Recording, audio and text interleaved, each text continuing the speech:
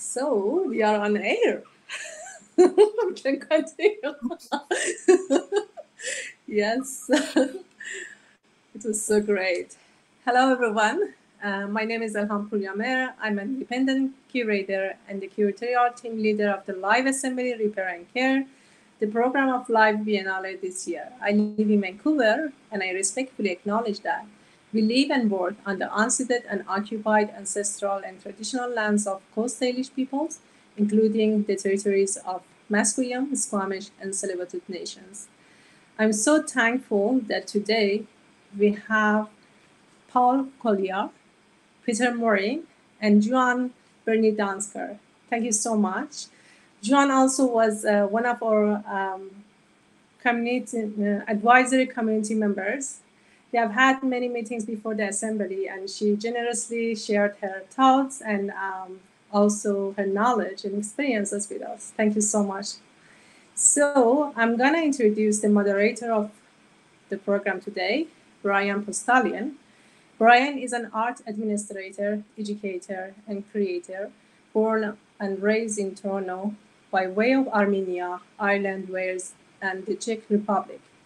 As a founding artistic director of Recurrent Theatre, Brian creates collaborative performances in immersive and interactive frameworks that reimagine gathering.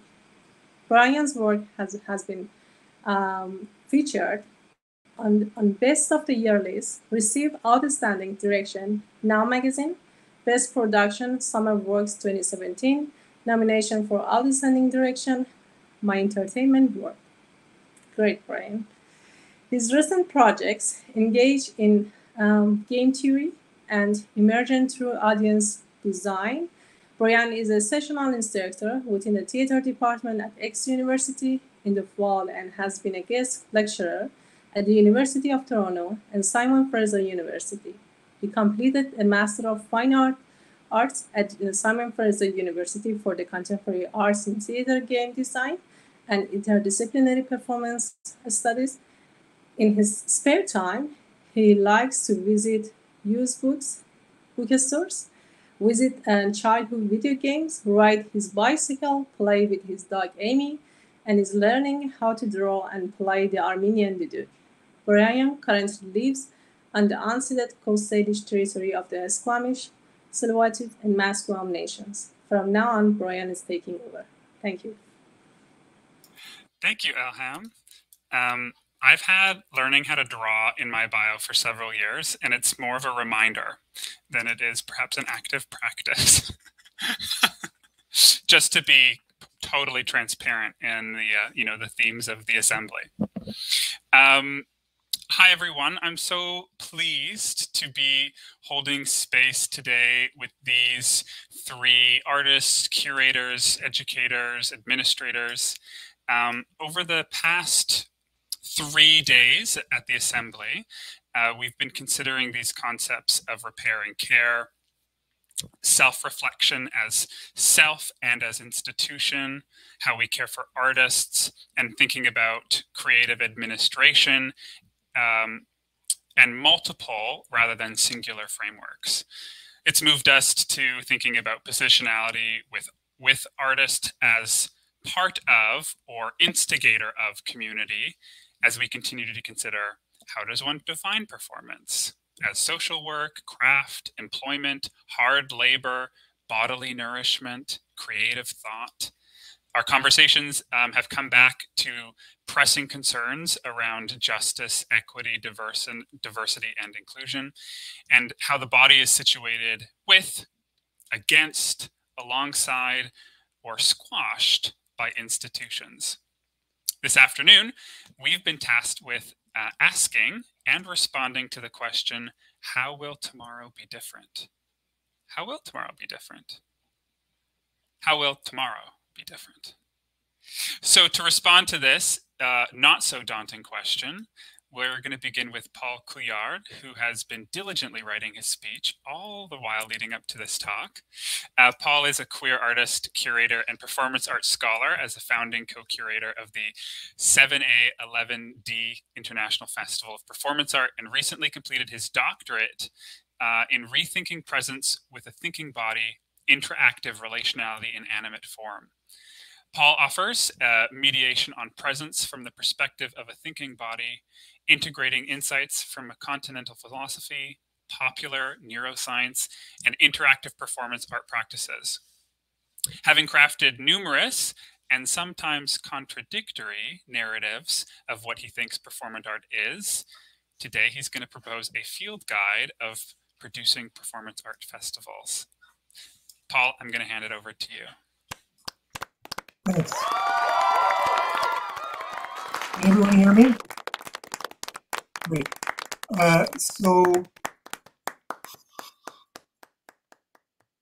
we generally start with land acknowledgements. So I just want to acknowledge that I'm in Toronto, or Toronto as it's also called, which is traditionally the territory of the Anishinaabe, Chippewa, Haudenosaunee, and Wendat peoples, and is covered by the Treaty 13 Mississaugas of the Credit, with the Mississaugas of the Credit. I also wanted to talk briefly about my own my own background in terms of a land acknowledgement, and that's something that I actually learned from Peter a couple of years ago, the last 7A11D festival. He and Naomi Goto kind of reimagined or expanded on the idea of land acknowledgements in a beautiful performance that they did that I've just put the link up for in the chat. And one of the things they talked about was how it's as much about positioning yourself in the land as acknowledging the others who are the traditional stewards and caretakers of that land. So I felt I wanted to acknowledge that my family on my father's side has been in this land, originally in Quebec, since the early 1600s. And I have an ancestor who's Guillaume Couillard, whose great claim to fame is that he was the first European to use a plow to plow the North American soil. And when I was a child, I had no idea why this would be an important thing, growing up in a very urban environment. But as I've thought about it since, and as it's resonated, I've realized what a profound act, and not necessarily all to the good, that is in terms of an assertion of a way of being with the land. So I live with that, and I live with that ancestry.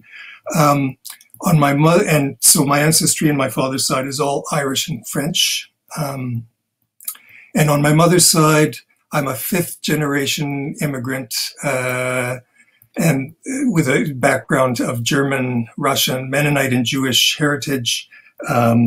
They were farmers. But all of these heritages, my French heritage, because I did not grow up speaking French at home, my Jewish heritage, which is really more rumor than a known thing, my Mennonite heritage, because my great-grandfather refused the Mennonite church, etc., etc. I realize all of these heritages are in a way lost to me, but I also recognize that I'm in a space of privilege in that even though they have been lost through the accidents of my family history, they're still much more available to me as a history that I can dig into and find if I need to than many of the indigenous peoples whose heritage was not just lost but stolen from them, taken from them. I think a lot about. We were asked, in a sense, by Brian to position ourselves. So I understand very much that I sit in a position of privilege, but at the same time, I've always felt like a misfit within this culture, and it gets a little overwhelming sometimes to think, wow, even with all of my privilege, to feel so misfit and woe-begotten within this culture. I can't begin to imagine how it must feel like for many others who have less privilege to begin with. So with that, I wanted to thank everybody who we've heard speak up to this point for their amazing teachings. I'm going to actually piggyback on a line from Peter and say, I'm feeling a little overwhelmed. So forgive me if I seem a bit nervous or stumble a bit. So as Brian mentioned, I proposed when we were talking about what we might do to produce something that I was thinking of as a field guide. So Brian, you can actually bring that slideshow up now if you want. So what this field guide is as I've been sitting in the conference and in the week or 2 weeks leading up to the conference, as I was thinking about what I would say, I began to write down terms that struck me that had a relationship. I'm thinking of the field guide in terms of a field guide of the different types of festivals. I've been to a lot of different festivals over the years. And so I've amassed these terms. They're all either verbs or nouns or gerunds.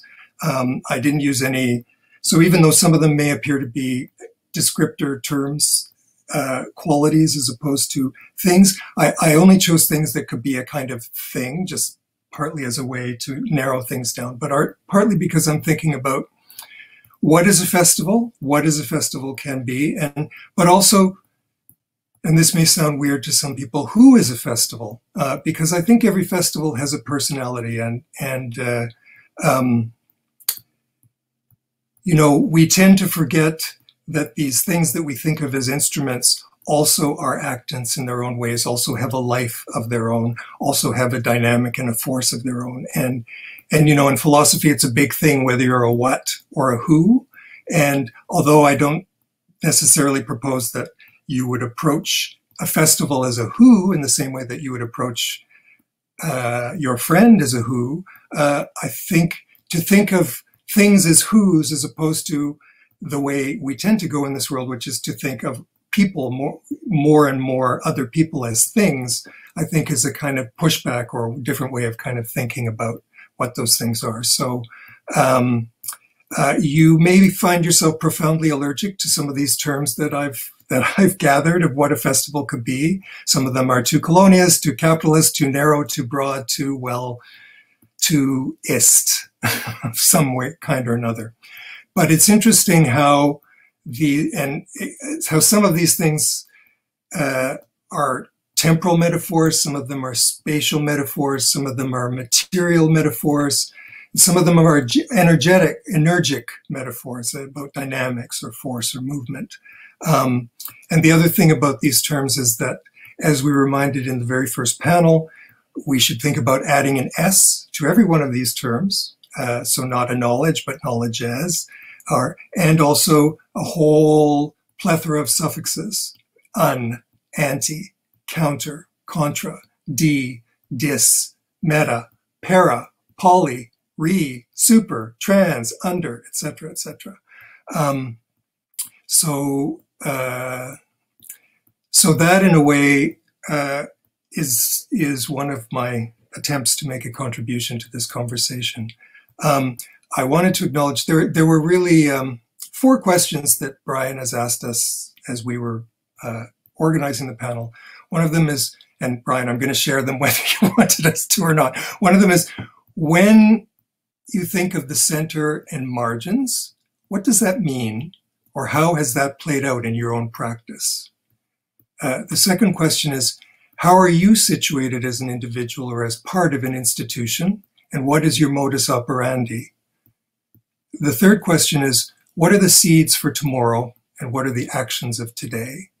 And I would add a fourth, and then a fourth question he added later was, how do we remember what never happened to us? Thinking about everything that's been unfolding in the conference and how sometimes we inherit these festivals, we become the caretakers of them, and so we're responsible for a whole institutional history that we may not even know. So how do we remember what may have never happened to us? And I would add to that, based on the conversations over the last couple of days, one more question, and really I only have questions, no answers, is where or what are the resources of the future? So we were asked on the first, it was suggested on the first day that before we could begin to decenter ourselves, we had to position ourselves. And Chris Creighton-Kelly, one of the things he offered as a way of positioning himself was a visual description, which is a tool that comes very much from the for the disabled community, for someone who has visibility issues. To describe yourself visually is a way to offer a kind of a resource, you know, a way of providing an access. So what happens with these tools? But I don't know how many visually impaired people there are here or how useful that would be. And if I were going to describe myself, I would not begin from the visual. I actually, although we are visual artists, I don't particularly consider myself a visual person. I'm more a tactile kinesthetic person. So I would start with a different set of descriptions than the visual probably. But this visual description is something, is an appropriated tool in some ways. And so I'm really thinking about resources and access and as real issues going forward into the future. There was a moment in the first day when we all went to the Verb Frau room to join with Margaret, and I had my cursor on Francisco's avatar, so I was whispering to him, so I couldn't hear Margaret, but I didn't understand what was going on in that moment. So that was a resource that I was misusing. And so, but what happened was a beautiful moment where Leanne started typing in the things that Margaret was saying, because I said, oh, I can't hear her. And so this was a kind of offering of resource, offering of access, which, to be honest, was touched me deeply, but I could not really take full advantage of because I was too freaked out in the moment and not able to kind of follow. And I did eventually figure out how to get my cursor off. But these offerings, I think, are really important in terms of thinking about access. Who has access? How do we have access? When do we have access? Who do we want to have access? You know, the question of resources for me, you know, as a performance artist, my resources are usually like a gaffer tape and a light bulb. You know, I tend to eschew anything that's too technological. We also often offer things or ways of talking. You know, it's been a very, I would say, scholarly conversation. Much of what's been spoken comes very much from an academic perspective over these past several days. And I felt I needed to acknowledge that even though I'm somewhat versed in that language, I'm not sure everyone is, and I'm not sure, you know, we talk so much about access and empowerment, but often the discourse, the language we use to talk about those things can be disempowering and can be can limit access, and we're in ways we're often not even conscious of. I'll give you an example. Brian mentioned that I'm one of the co-founders and co-curators of the 7A11D International Festival of Performance Art. 7A11D is spelled 7A asterisk 11D, and the asterisk is silent. And it's, for us, for some of us anyways, it represents all the unspoken, all the excess, all the extra, all that something that can't be said aloud or can't be named. But as we've been going through a process of trying to make our website more accessible, one of the things I was putting on in terms of captions is 7A asterisk 11D Festival, as acknowledging where an image is from. And then I realized, well, what does a reader do with that? If you have a technological reader that's reading the words off the page for somebody who's visually impaired, how does it read that asterisk? And does that then become something that is untranslatable or incomprehensible to somebody who doesn't come from the same background? So these issues of resources and create. Sissy suggested there are possibilities for creative administration that can address some of these issues. For me, they're less straightforward when we get to the practical level sometimes. So the brief for this day of discussions focuses on envisioning new models of governance and considering what a different live biennale might be, or what a different festival generally might be. In my 3+ decades as a performance art creator, curator, and theorizer, as Brian mentioned, I've crafted numerous and sometimes contradictory narratives of what I think performance art is and why it's important and how it should be done. And today I'm trying to reframe that, what I've learned, as a kind of brief field guide, or that was my original intention in a talk that I had titled Emergent Histories, Unlikely Catalysts, Best Practices, Notes Toward Possible Futures in memory of Tara Ito. I'm not sure this is still that same talk that I started out to undertake, but there it is as a title. My first response is, in thinking about, what tomorrow might look like, is I don't think we're even at a point to be able to fully articulate how today is different, let alone how tomorrow will be different. Certainly we, or at least I, haven't caught up with that difference that's been brought to us over, for example, as a result of the pandemic. But I do believe that some things will still be the same. And I hope we'll still be human in all our contrariness. I'm certain we'll still need nourishment, physical, emotional, psychological, spiritual. And we still need and crave connection and community. So we'll need each other and we'll need ourselves. I suppose the question is really, what will we need to be doing to safeguard those things as we move forward? So going back to my somewhat abandoned title, Emergent Histories, Unlikely Catalysts, Best Practices, Notes Toward Possible Futures in memory of Tara Ito. Oops. I'll get there. Just trying to do something in the background here.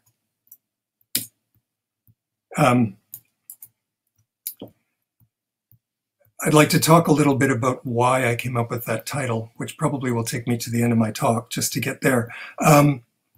First, I wanted to dedicate this talk to Tara Ito because I know that she was at the last Live Festival and had an important place there. She died recently.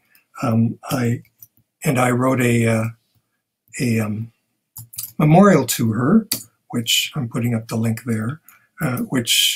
But Tari is one of those happy accidents or unlikely catalysts for Fado Performance Inc., which is a artist-run center for performance art that started off as a very loose ad hoc collective that I was one of the founders of, and also in a way for the 7A11D Festival.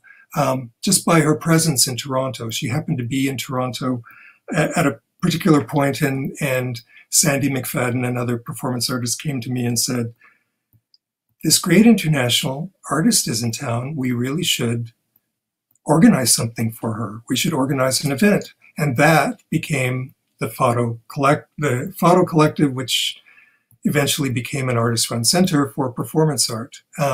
So we never know where those catalysts are going to come from. And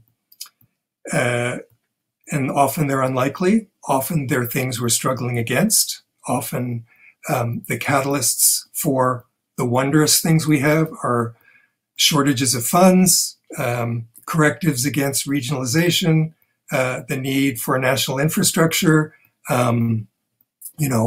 When we started Fado in the 90s, people thought that performance art was dead, that it was a historical form. And in bringing it back, suddenly, performance burst back onto the scene in an important way because it was an important response to the times. A catalyst can be a reaction to big tech. So we have any number of crazy catalysts right now in terms of COVID, for live in particular, a change of staff, which may or may not be a change of or connect to a change of governance. We have a huge political and social uncertainty. So it's often these negative things that end up being the catalyst for positive change.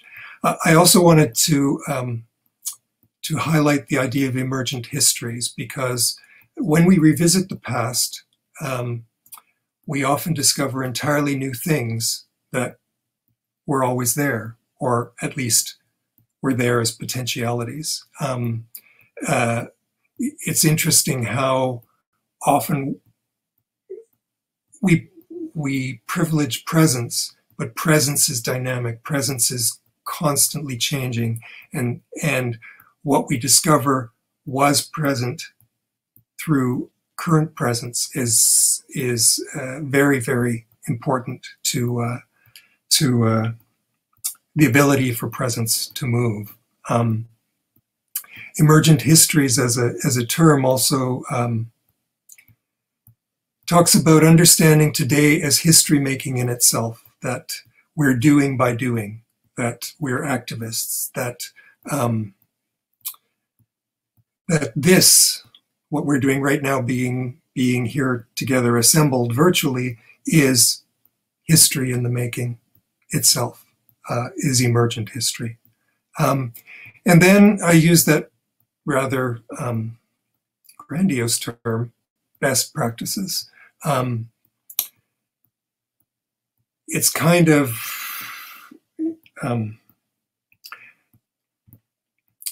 to think about all, when I go to different events, when I attend events as a participant, as an audience, as when I'm involved in them as an organizer, I'm always thinking about this question of best practices of what did we do well, what did we do badly, what could we do better? And I think that's one of the real questions that we're asking in terms of, what will tomorrow be like? Is also what could tomorrow be like, and what do we want tomorrow to be like? Of course, best practices change. I mean, there are certain things around treatment of artists that have been discussed in some of the panels, ways of connecting with audiences, contextualizing events, how we develop audiences, how we respond to audiences, who our audience is. So, one of the things about all those terms in that endlessly scrolling field guide, or beginning of a field guide, is that all of them are relational. No term, just as no festival, no thing, sits as a completely self-contained thing in itself. A thing in itself is all of the possible ways in which a thing is able to connect with any other thing or any world or any surrounding around it. So the inflection of these terms is about different kinds of relationality. So for example, if live is wondering, what should it be tomorrow? Well, the question is in relation to who? In relation to your funders, in relation to your audiences, in relation to the audiences you want to support? Do you see yourself as sitting in a network of artist-run centers? Do you see yourself in a regional dialogue? Do you see yourself as part of the culture of a particular city? Do you see yourself as speaking to an international confluence of theory? We have some clues about where live may see itself situated by the people who've been invited to this conference and who have the humbling privilege of being able to speak. Do you see yourself in terms of a national conversation, an international conversation, an art world conversation, a social justice conversation, in regard to political aspirations, as an inspiration for local artists, as, you know, as an initiator of particular practices? There's to begin to answer what will tomorrow be like, one needs to first think in relation to what. And that's one of the reasons I come back to this question of resources.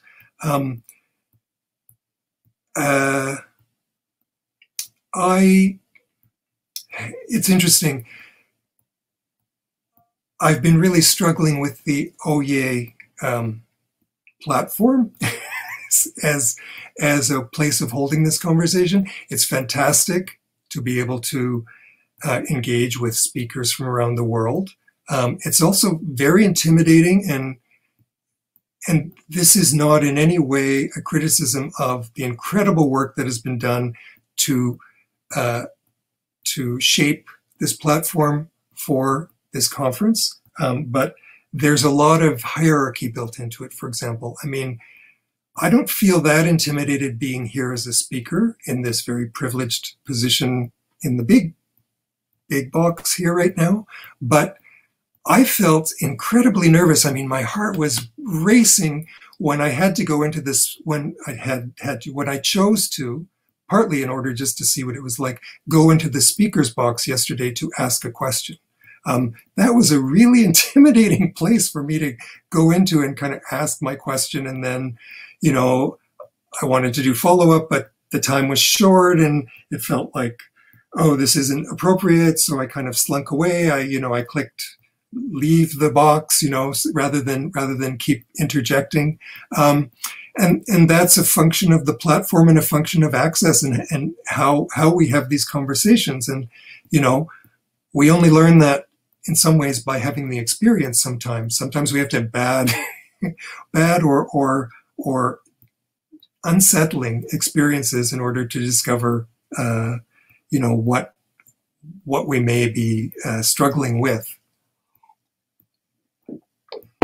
And what remains unarticulated for us. Excuse me. I'm going to take a moment of silence just because that water went down the wrong way.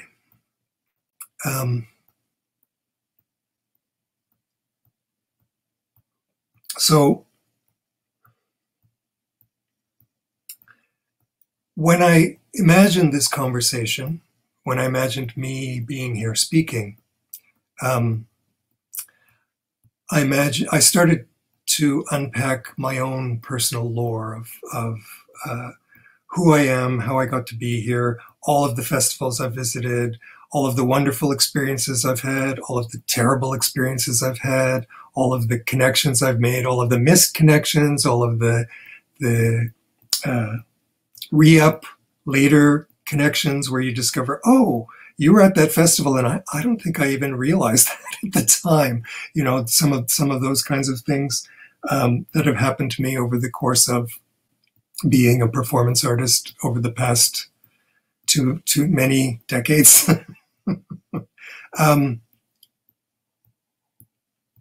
But it seems like rather than go too far into any of those stories now, because they feel like they don't have a context, they might be stories that come up more usefully in conversation. One of the things I'm feeling is for me, there's a real deadness of the air in my office because I can't hear all of you. I only hear my voice, and so even though I can see that you're all out there and I see the platform, that in itself is a and I see your hands. Thank you.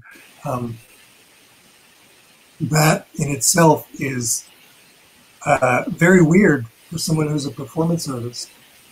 I joke that I became a performance artist because I'm very intimidated by crowds. And I thought, well, there's a profession where I can be more or less guaranteed there'll never be more than 40 people in the room. But it's important to have those 40 people. For me, it's important to breathe that steam air. It's important to smell their sweat and feel the sweatiness or the coldness or the tenor, the atmosphere of the room. And wow, is it ever difficult to hold on to that for me in this virtual platform? So certainly, I don't think there was that phrase yesterday, I think it was throwing, or maybe it was the first day, throwing the baby out with the bathwater. I don't want to do that, but I hope our events don't become only technological, only virtual events. One of the pandemic, in a funny way, reveals to us the power of connection, the power of the lack of borders, actually, that separate us in many ways, because we are so vulnerable to each other.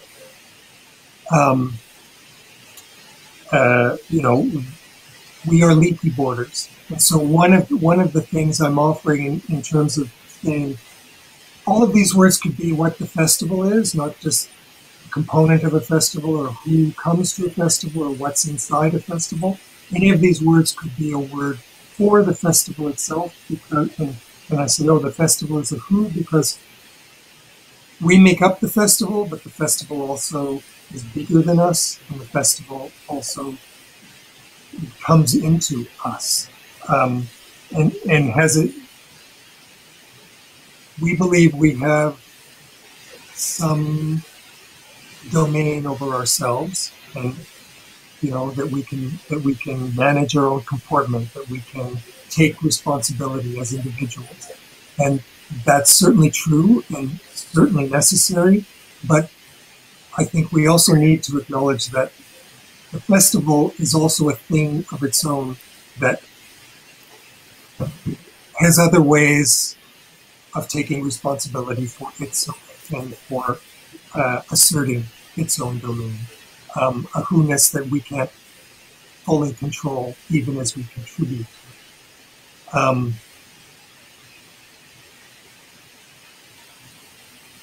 Which perhaps doesn't sound very close to the question of what will tomorrow be like. But that's an unanswerable question. I mean, the only way I have of answering what will tomorrow be like is to think about what is today like. A question that, as I said, is already somewhat unanswerable, and what have all the yesterdays been like? And to me, one of the most interesting thing about the yesterdays is as I said, I'm starting to just repeat myself, is that as an emergent history, yesterday turns out not to be what I thought it was when it was today, sometimes.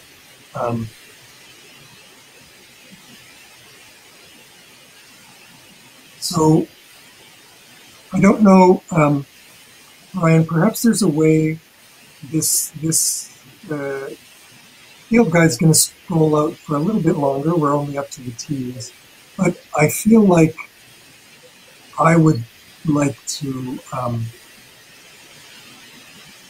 make this a little more open. I'm tired of hearing my own voice for the moment. I want to be in dialogue, so I don't know if there's a way to continue this openly, just as those last few words roll out. Question? Totally possible. So that's an invitation, although we're up to the U, so it's really not going to be more than a few seconds. Since I haven't encountered any X's or Y's, although perhaps I would add yesterday to that list based on my own conversation.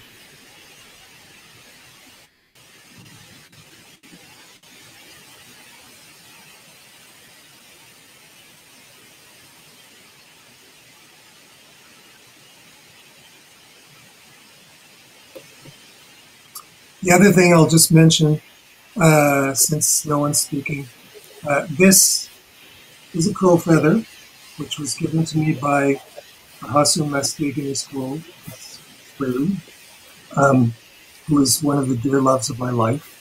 And he was mentioned in the talk he annotated in earlier that Peter and Dina were a part of. And it's part of a kind of construction I've made. One of the very few art pieces I've actually made. It's tied to one of my peers. In a performance that I had, I called Sitting with the Mountain.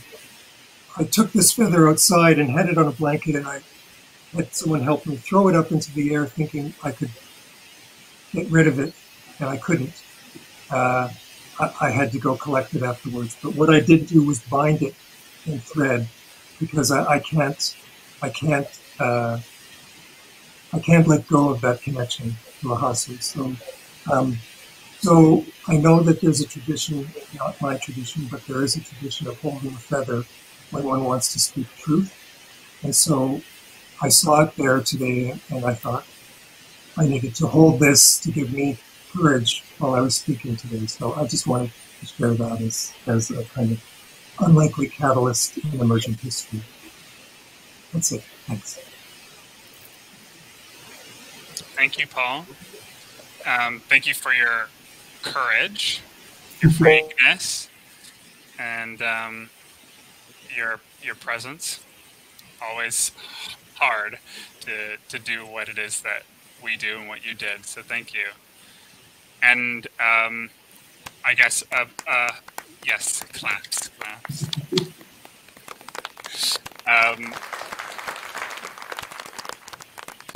Both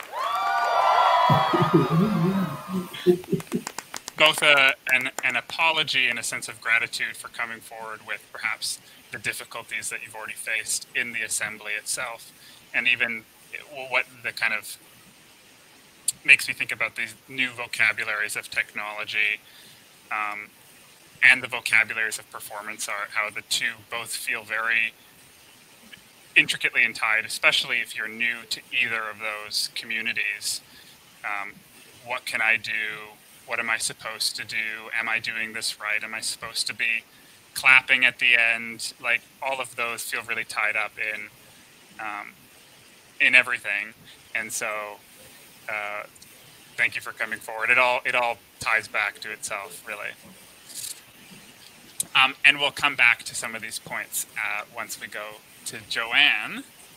And Joanne is a curator and the former director and chief executive officer of the Biennale of Sydney, Vancouver Art Gallery, Museum Villa Struck Munich, and Frye Art Museum Seattle. Joanne provokes that tomorrow will not be different unless cultural organizations can move beyond the systems, fictions, and cultural institutional apartheids of the Western canon to fully embrace knowledge that is deeply embedded in culture, place, country, language, protocols, and fundamentally different systems of classification. Over to you, Joanne. Thank you. So first of all, thank you so much for inviting me to be part of the live assembly, and I mean that most sincerely. I'm very grateful, and I'm especially grateful to live and work on the magnificent unceded ancestral territories of the Musqueam, Squamish, and Tsleil-Waututh nations.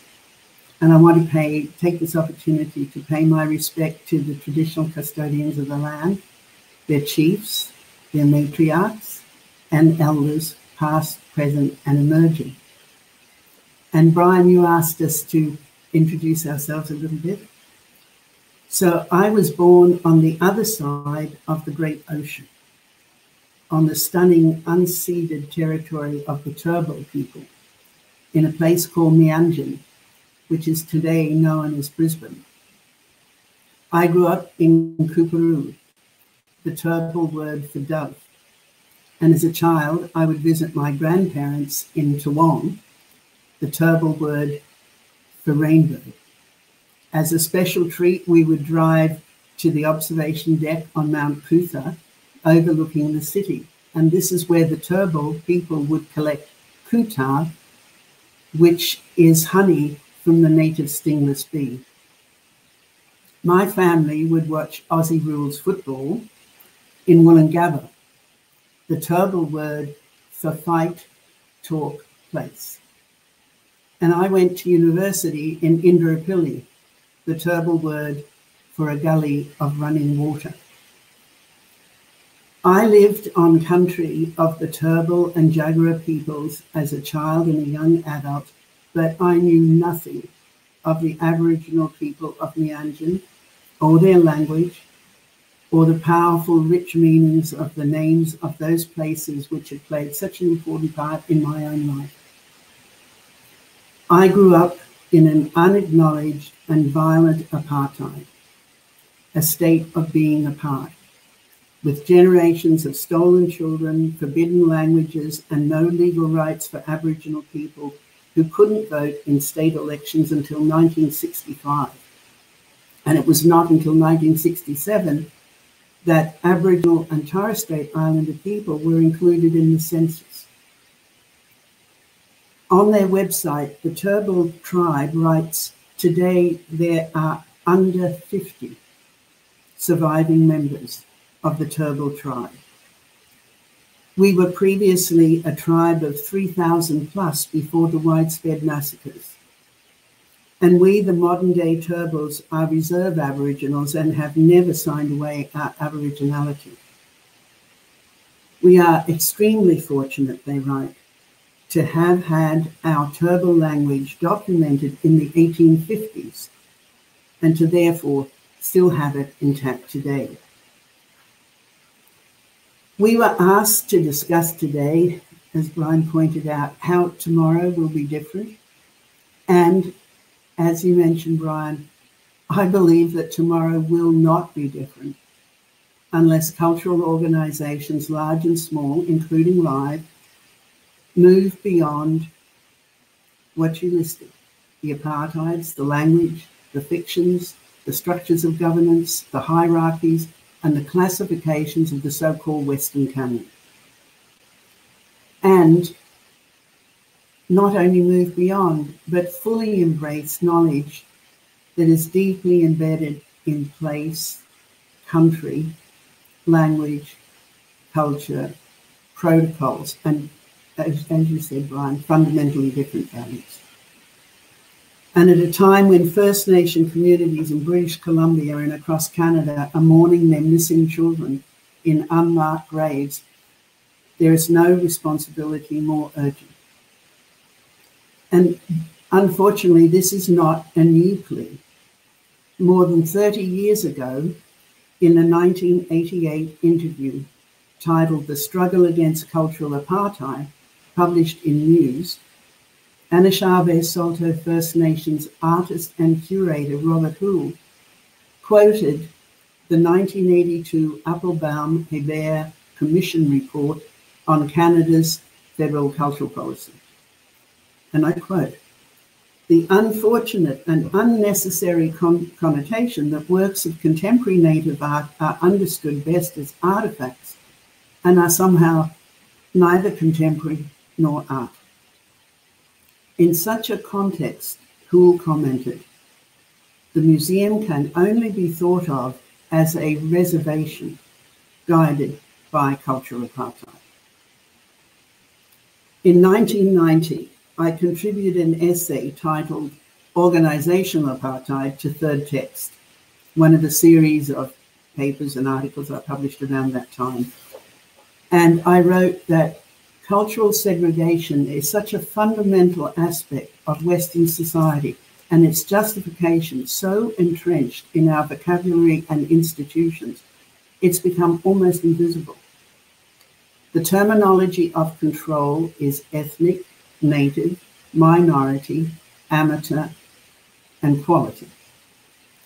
And how can we, as members of the cultural community in Canada, break down the barriers that have been elected around our cultural institutions and what's required in our institutional and organizational structures that make it possible In January 1991, Haida artist, Chief Gitzer, Ronald Wilson, made a presentation to the Constitutional Commission called the Citizens Forum on Canada's Future in Gore and Old Masset on Haida Gwaii.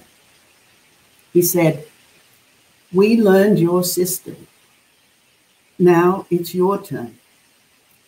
Take time, learn, listen. We have things that help. Do not be dead ears." I wondered, as he spoke, if the cultural community that I was a part of would ever be willing to abandon its power, funding, language, and mechanisms of control. I recalled my very first curatorial project as a baby curator at the Vancouver Art Gallery a decade earlier. It was called Robert Flaherty, Photographer, Filmmaker, The Inuit, 1910 to 22. The Flaherty project was an interdisciplinary archive-based endeavor comprising 3 exhibitions and a reader that were presented in different constellations in Vancouver, New York, Thunder Bay, and Nunavut in northern Quebec between December 1979 and January 1981.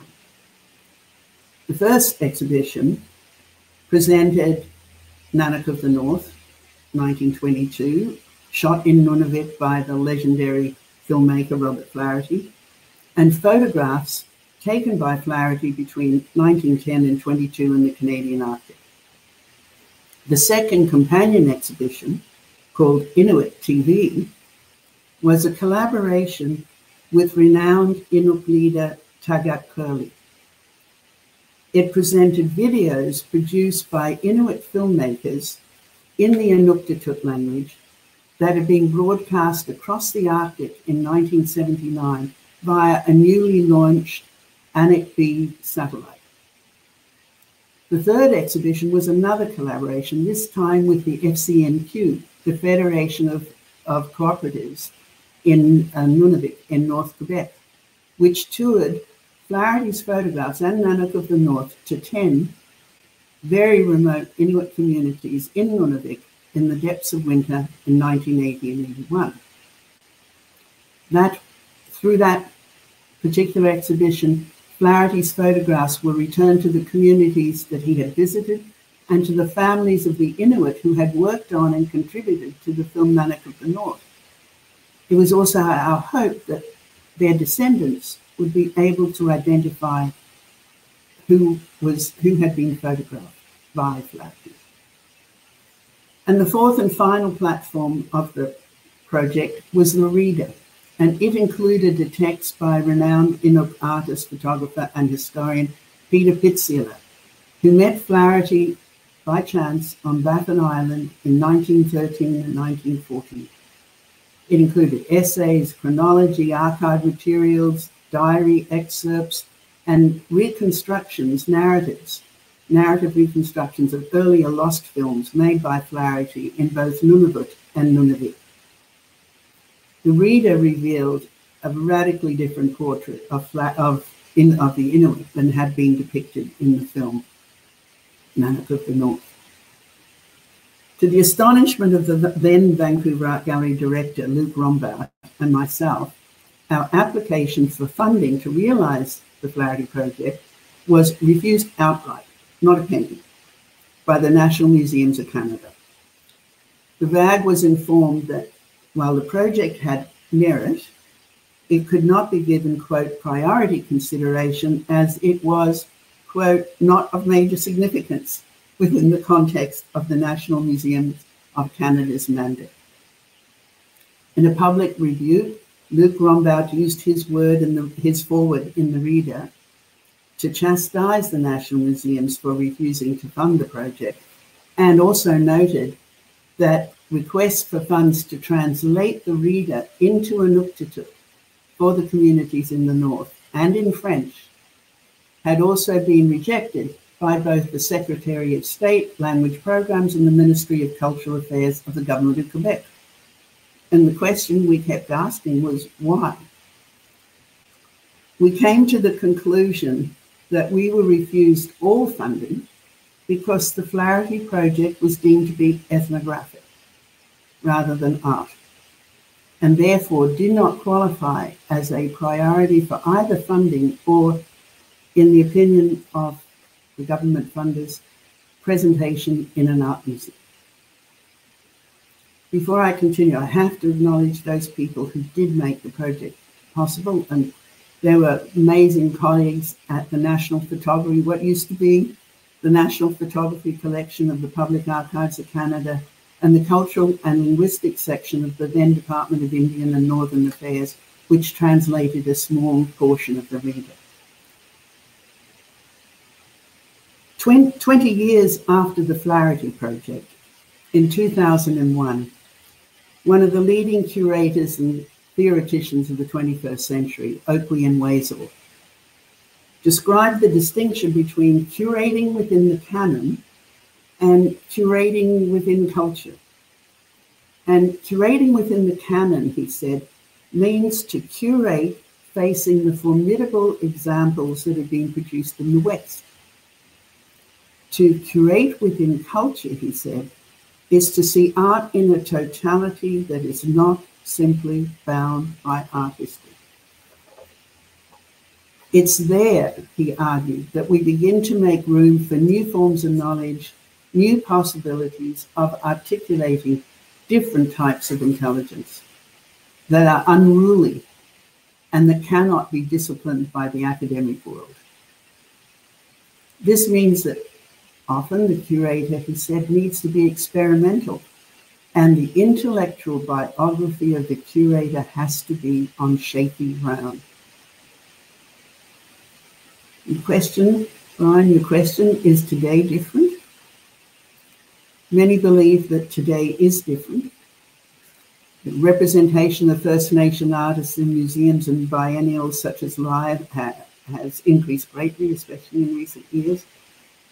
And Indigenous curators have been appointed to senior positions in museums, public art galleries, and artist-run centres.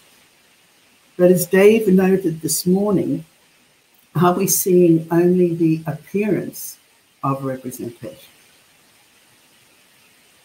In 2017, Governor-General awardee and curator Leanne Martin from the Tyendinaga Mohawk Territory published an essay called Anger and Reconciliation, a very brief history of exhibiting contemporary Indigenous art in Canada, in After All.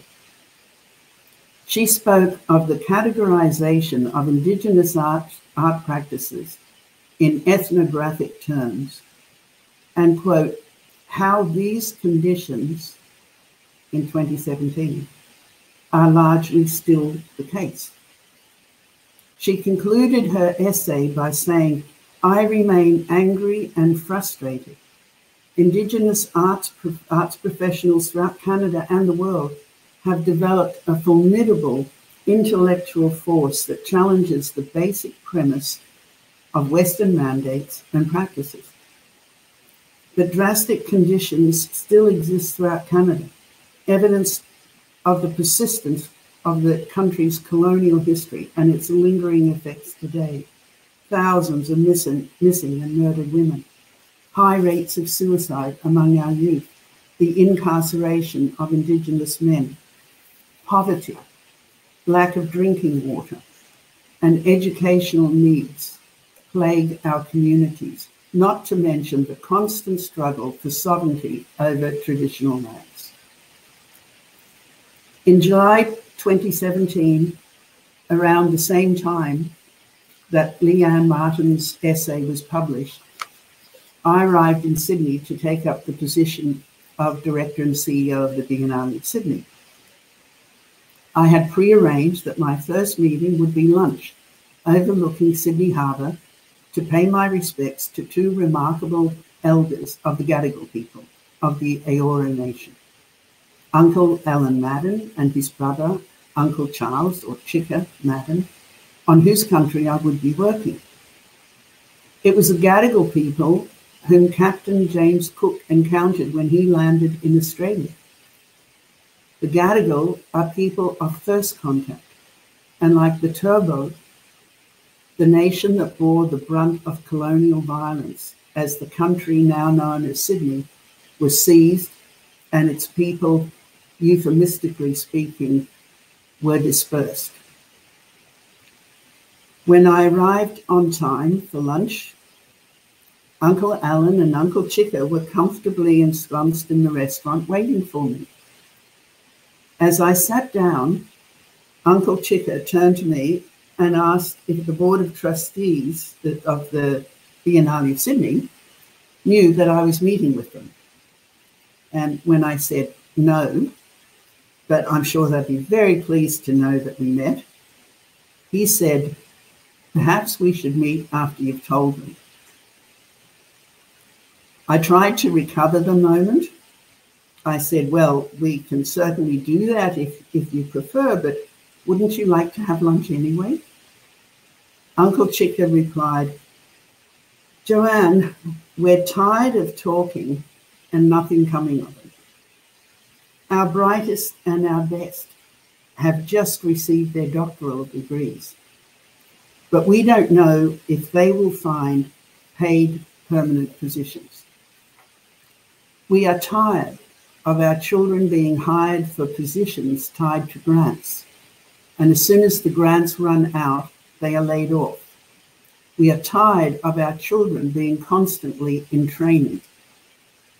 We want our brightest and our best to be hired for permanent, paid positions of responsibility that match their training and their ability. And when you have permanent positions not tied to grants and not low-paid token positions, but responsible leadership positions, then we can talk." I said I would come back to them once this had been accomplished, but for today could we eat together? And they said yes, and we had a wonderful, memorable lunch. A year later, in July 2018, Wiradjuri artist Brooke Andrew was appointed Artistic Director of the 2020 Biennale of Sydney, the first time in the 50-year history of the Biennale of Sydney that an Aboriginal curator was appointed to the role. This was followed by 2 other key appointments, the curatorial assistant to the artistic director and coordinator of the programs and learning. And in March 2020, Niran, the landmark artist and Indigenous-led 22nd Biennale of Sydney, opened to international acclaim. Tomorrow can be different if we are not dead ears. If we embrace knowledge that is deeply embedded in country, place, language, culture, protocols, and fundamentally different values. If we curate within culture and see art in a totality that is not simply bounded by art history, if we make room for new forms of knowledge, new possibilities of articulating different types of intelligence that are unruly and can't be disciplined, if we are willing to be on shaky ground, if we embrace formidable intellectual forces that challenge the basic premise of Western mandates and practice, if we place our deepest held certainties about the meaning and value of our work in question, if we share power or abandon it, if we share funding or gift it, if we share or abandon leadership and key paid positions, and if we abandon the language and mechanisms of control. Thank you.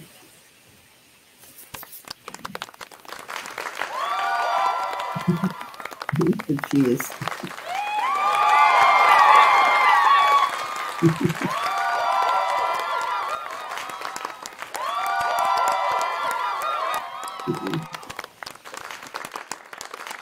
Thank Thank you, Joanne.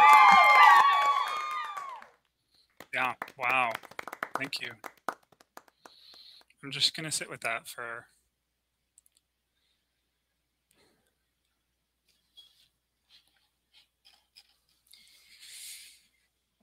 Thank you again. Yeah, well applauded.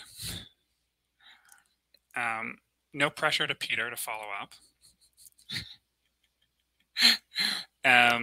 A brief intro for Peter, who has exhibited work all over Canada that's been informed by dreams, ancestors, family members, and performance art as a research methodology.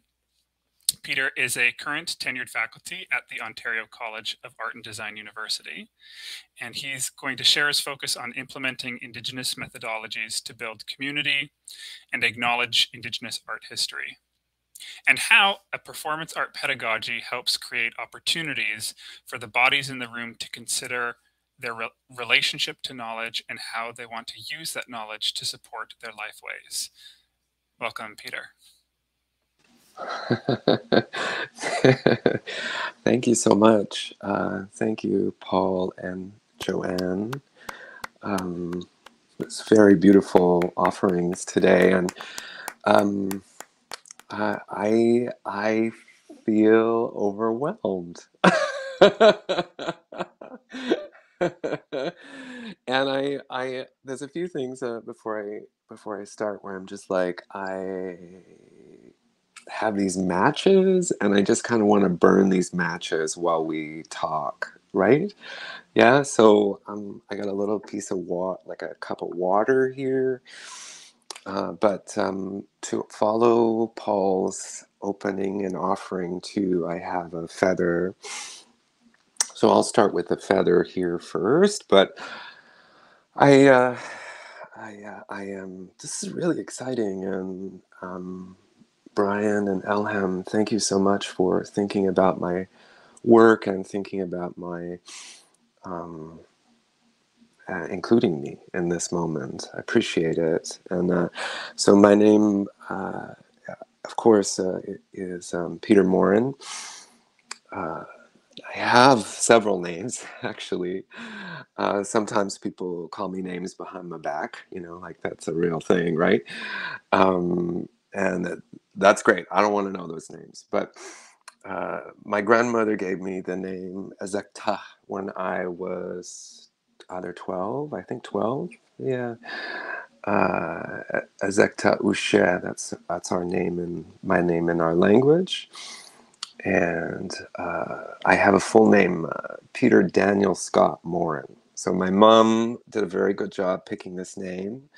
She named me after my father, Pierre Morin, and she named me after her favorite cousin, Danny Enwezor, and she named me after her favorite brother, Scott. And she used to say this to me all the time. She would say, "Pretty darn smart Morin."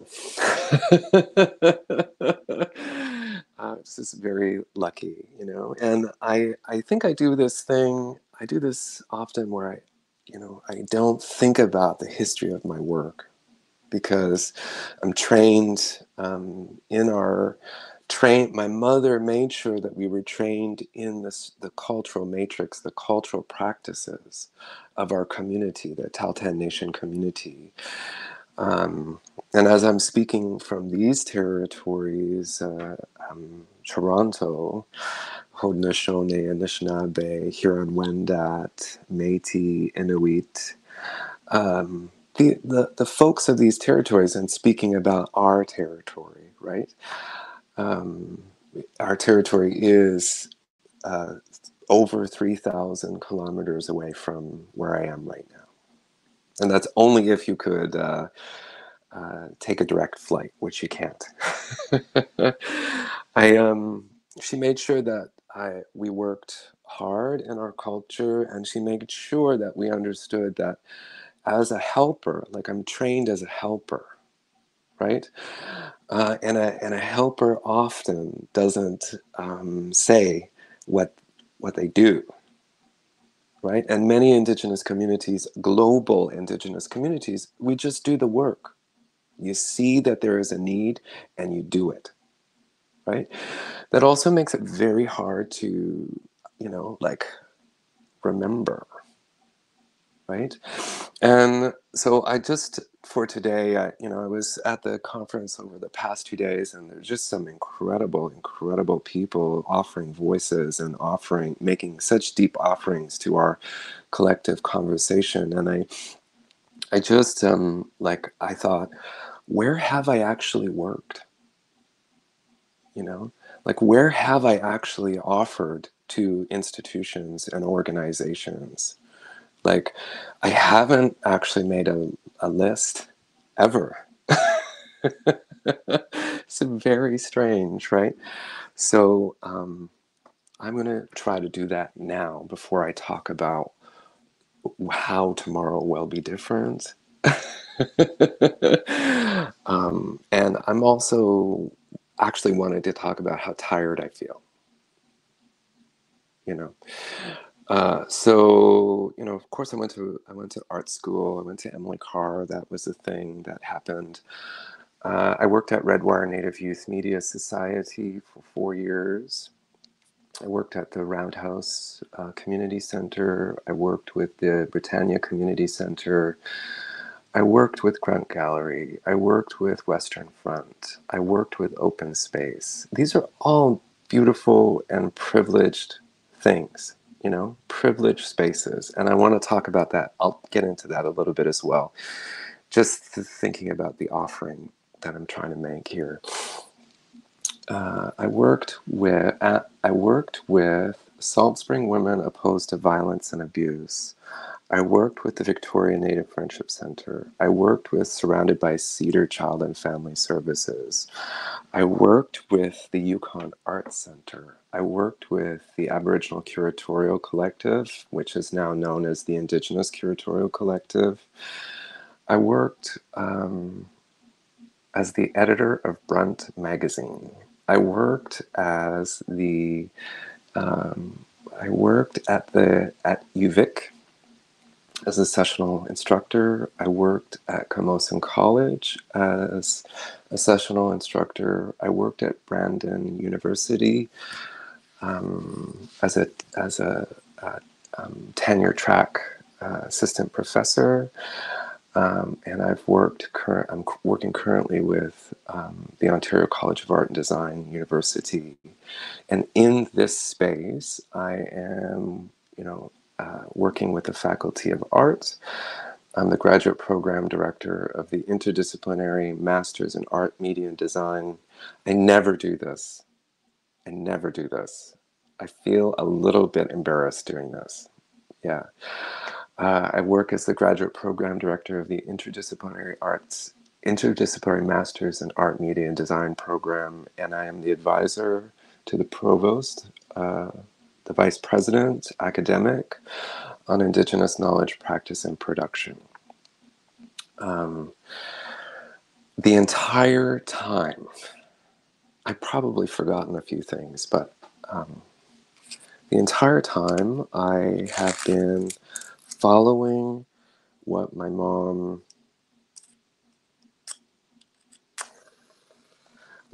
taught me. And part of that privilege has been about protecting the knowledge, the Tahltan Nation knowledge. But, I've also had such incredible teachers as well along the way.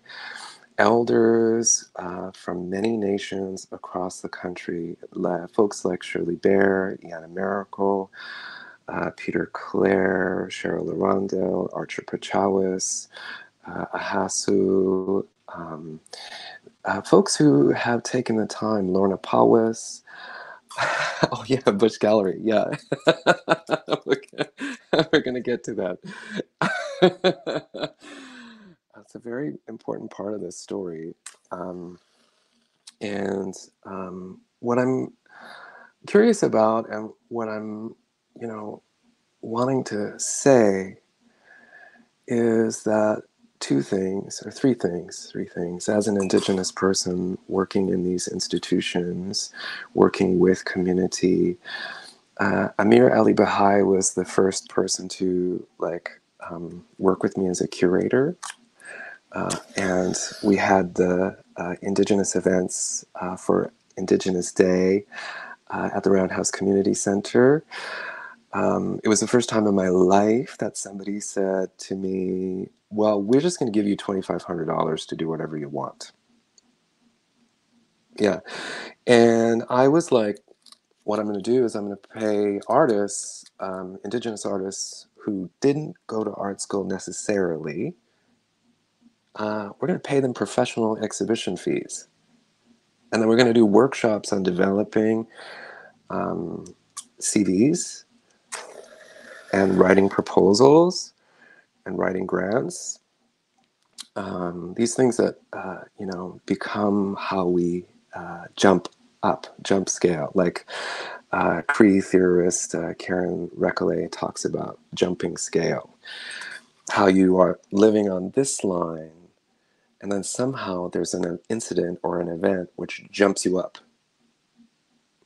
Yeah. All of this to talk about being tired.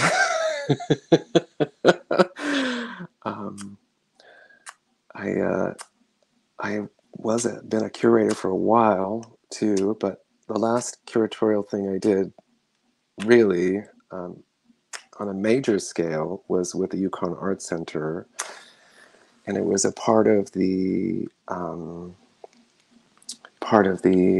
Indigenous Curatorial Collective's annual gathering in Whitehorse. And two things stand out for me there. One of them is that I was told that this was the first time that the entire gallery was dedicated and committed to Indigenous artists. That's weird. Yeah. But it happens. And then it's funny, it's hard to light matches. All of this to say that, I've had these moments where working in institutions, working with institutions, I've always felt like I'm collaborating with them. And I have felt the precarity of those collaborations in ways that the institutions have never had to feel, right? Karen Duffick and I worked on something called Peter Morin's Museum. Because what do you need? You need your own museum. You need your own, right? And that project was kind of fantastic because what I learned was with Karen, so we were co-curators, but I was also the artist.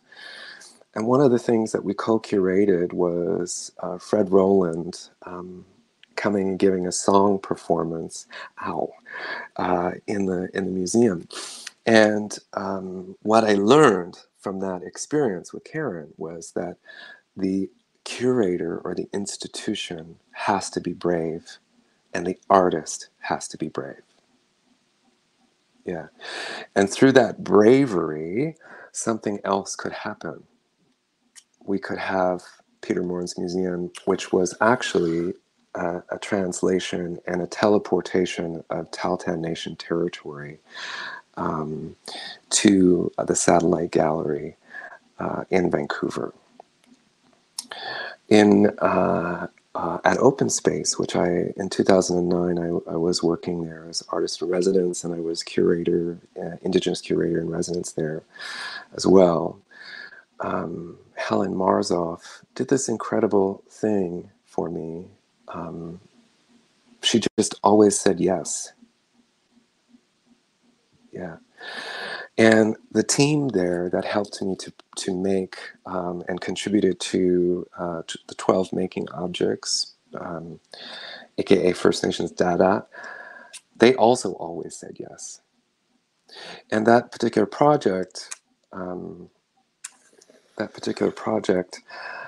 was important because we were tackling the spiritual pain that exists in our body. Like, tackling is a weird word, right? We were talking about how do we build through the spiritual pain that lives in our collective bodies as a result of the Indian residential schools. And I wasn't specifically just focusing on Indigenous people. I was thinking about all of people who call themselves Canadians, new immigrants, refugees, folks who come to these territories to understand, to live, right? They always said yes. It was 12 performances over 2 months. The gallery filled up and was emptied in this process. And I wanted to say, that this leads me to someplace, right? How will tomorrow be different? Where did all the light go? You know? And why am I so tired? I learned that Indigenous knowledge, when performed and prioritized within institutions, what happens is things get messy. And often institutions do not want to deal with the messiness. But then there are some institutions that do and are able to.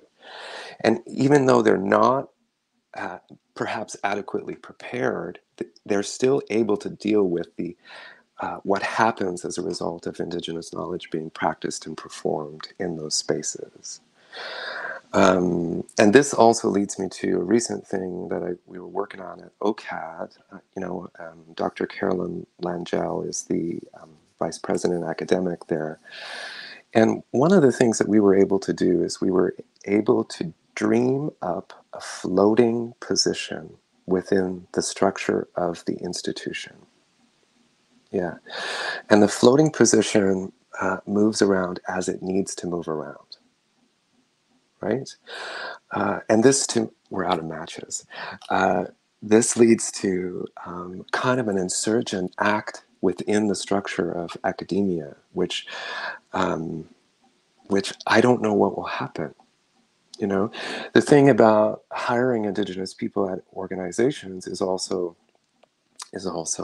that often we're hiring for what we perceive as a gap in the institution. But really what we should be doing is hiring the person and getting the hell out of the way so that they can do their job and provide space for what Indigenous knowledge is and practices that they are offering to the structure of the institution. Right? And this leads me to, why am I so tired?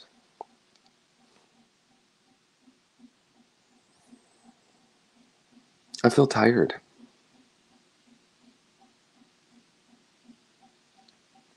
Yeah.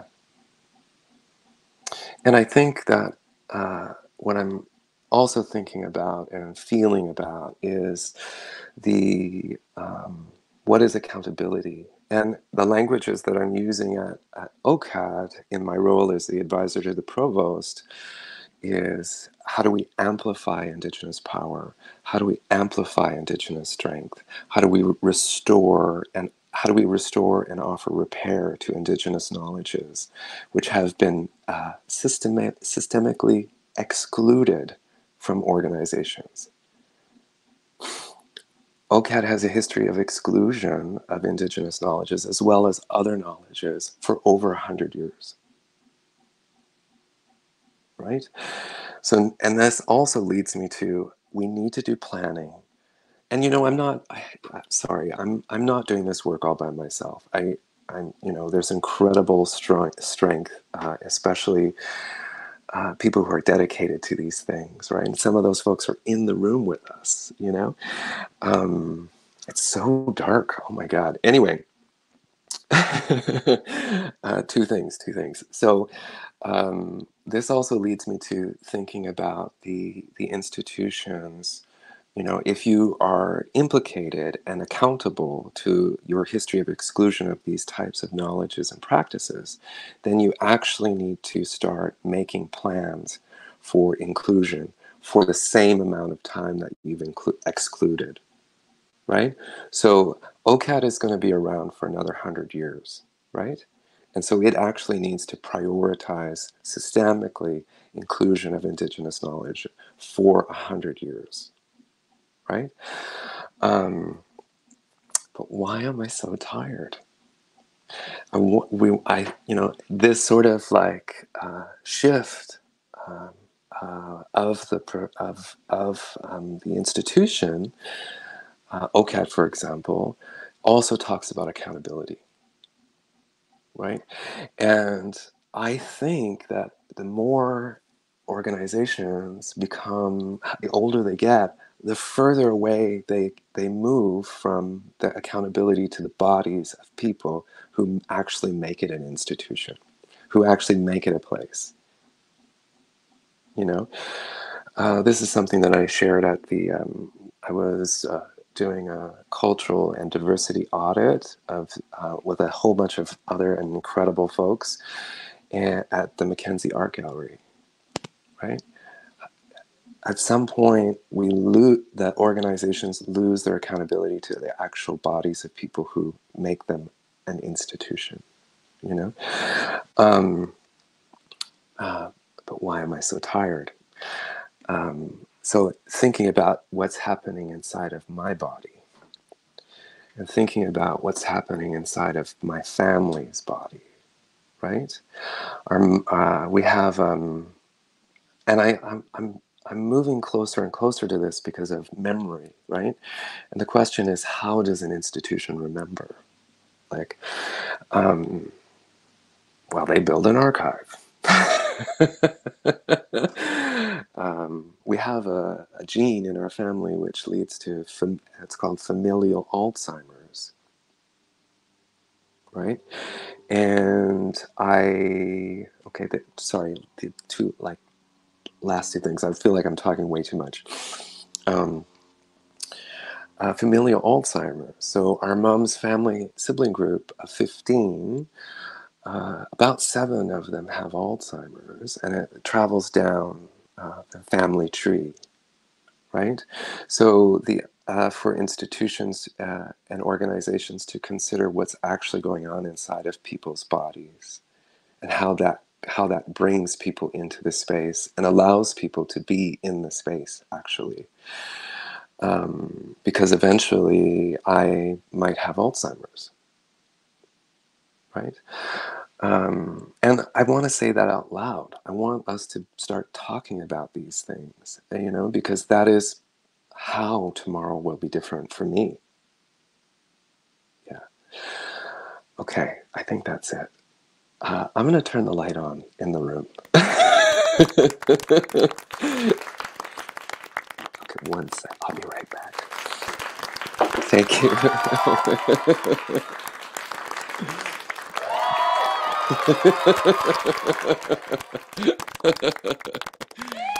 Whoa!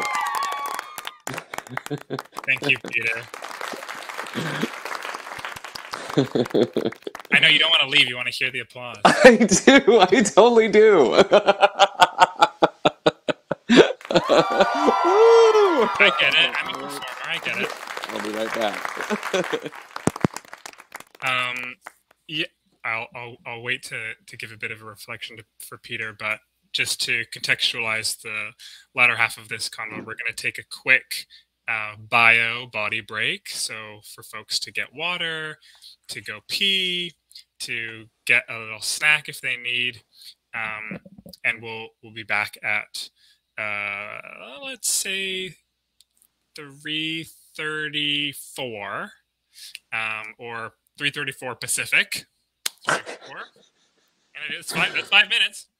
But yes, I just wanted to reflect back, Peter, now that you're here, to be unafraid or to take the courage to say it out loud, whatever it is, that by voicing it, by giving it a name, we somehow have an ability to tackle it. Your words, tackle, in a different way than we did when it was just in the body and not in the space. So thank you. Our conversation where it becomes interactive. 5 minutes is too short. I know. I know. But we're at the end. My dog here wants attention. I'm going to do the thing that Paul hates and open up the Q&A thing here. I don't hate it. I just didn't like to be in that box. Okay, different artistic interpretations of this. Thank you. I'm only joking. But if any folks do have a question, comment, query that they want to bring up, they can click that Ask a Question button, and they can be on voice, or you can drop it in the chat or send me a private message, and I'll bring it into discussion. To get perhaps the ties starting together.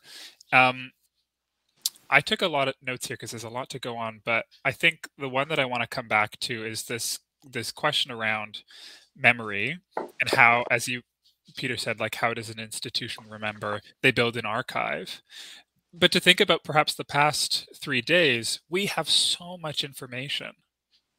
We have so much, and I think this is what Chris said, like, what do you do to pare it down, or what are the methods of entrainment that each of you might use to trickle down what is important as you decide, I have 50 hours of material.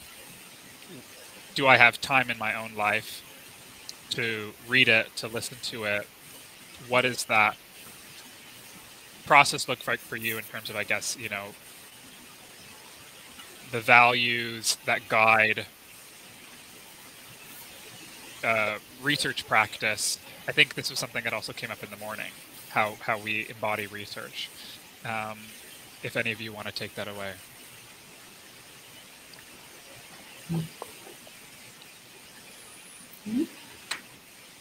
Joanne?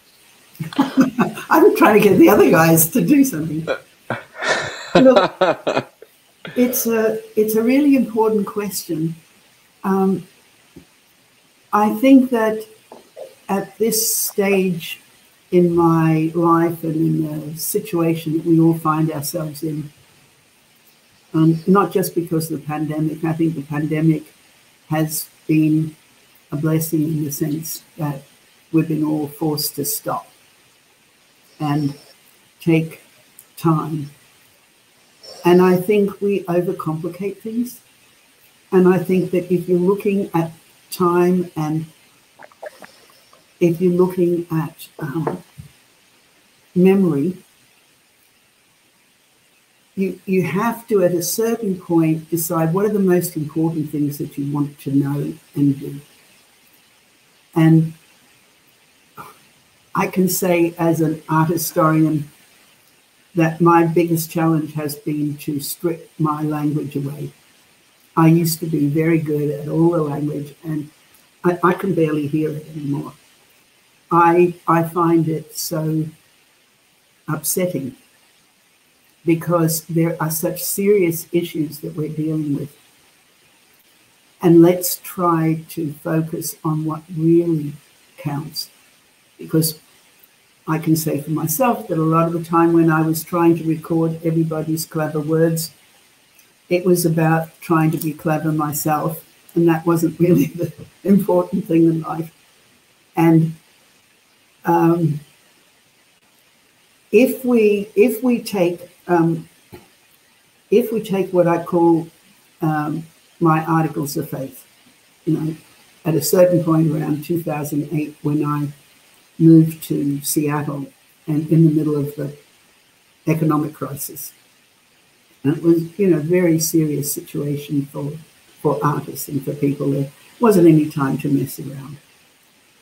And so the question becomes, what are the single most important things that you need to know and to do? And to be quite ruthless about cutting out all of the surplus desires that are confusing the issue. And so for me, that's not really the problem anymore, because I would only be hoarding it all and keeping it all because I want to sound really good and be able to quote a whole pile of people. And the hardest thing is to get rid of that clever language because if you start to think about it, you know, even the question, Brian, that you posed about centre, I don't want to think about it. I've got to be really honest. I think the last thing we need to be talking about is if there's a centre and where the centre is going to go. You know, so I think for me, it's about a level of urgency about what really matters. And you'd be amazed what you can jettison if you decide that's going to be your path. Do you find, Joanne, when you're determining that sense of urgency, I think what ends up getting in the way for both individuals and institution is that fear of getting it right or wanting to get more info before enacting, before doing something. Where do you go, I have enough, I can start acting? Well, my career has been what I call being a serial expatriate. And it was very strange for me to move back to Australia for the first time since I was 20. That was where I was born, you know, as I said. And yeah, as an expatriate with the responsibility for representing, see, there we are. It's the whole language. It's the language of control. For having certain responsibilities around culture that is not your own, and in languages that are not your own. And so one of the things that I learned was I had to go on what I would call my listening tours, and I would spend up to 6 months or a year meeting everybody. And I would find what the consensus was within the community. And I mean, this is why I'm really happy. I'm genuinely happy to be part of this process, because that's what you're doing. You're listening. And if you listen and you find out what are the 1, 2, or 3 things that are the single most important to address in the life of the country, and I mean the land, the country, the state, the nation, and the people who are in it, and you decide that's what you have to focus on. And that can be, for me, it's the moment that we're in right now. And I just, for me, I mean, I know it sounds overly simplistic. Everything else is secondary. So I think it gives, you can have a razor sharp perspective or clarity about what it is you have to do if you're not worried about being right. I've been so wrong so many times, and I have to, you know, just take it. And I've lived, since I've been in my 20s, I've lived in the public eye. And there's always somebody who's mad at what you're doing. You know? And so you have to swallow it. And you have to make sure that if you do something really terrible, you never do it again. And that's it. It's a lot simpler than it seems if you know what counts. I think that's so true. Yeah. Thank you, Joanne, for that. And I mean, I don't know I don't know why I thought our mom would be able to remember forever. Yeah. And she had an incredible kind of ability to know all of the family trees of the entire community, right? And so when she was letting me know who I'm related to, I was like, well, she'll be here forever, you know? And so then part of it is what, like, I totally agree. Like, you have to be open to how the value systems change, you know?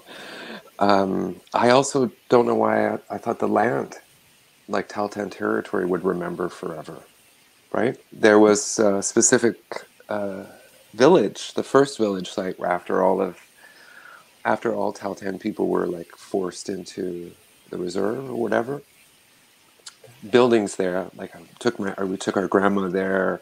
You know, we stood in front of the house where she was born. You know, there was a church there, built over 100 years ago, right? And then 2 years ago, there was an incredible fire, and it all burned down, right? And so, knowing what the actual value systems that you want to move forward with, but being aware that things got to change, things got to shift inside of you as the practitioner, as well as what you perceive the institutional structure to be. Yeah.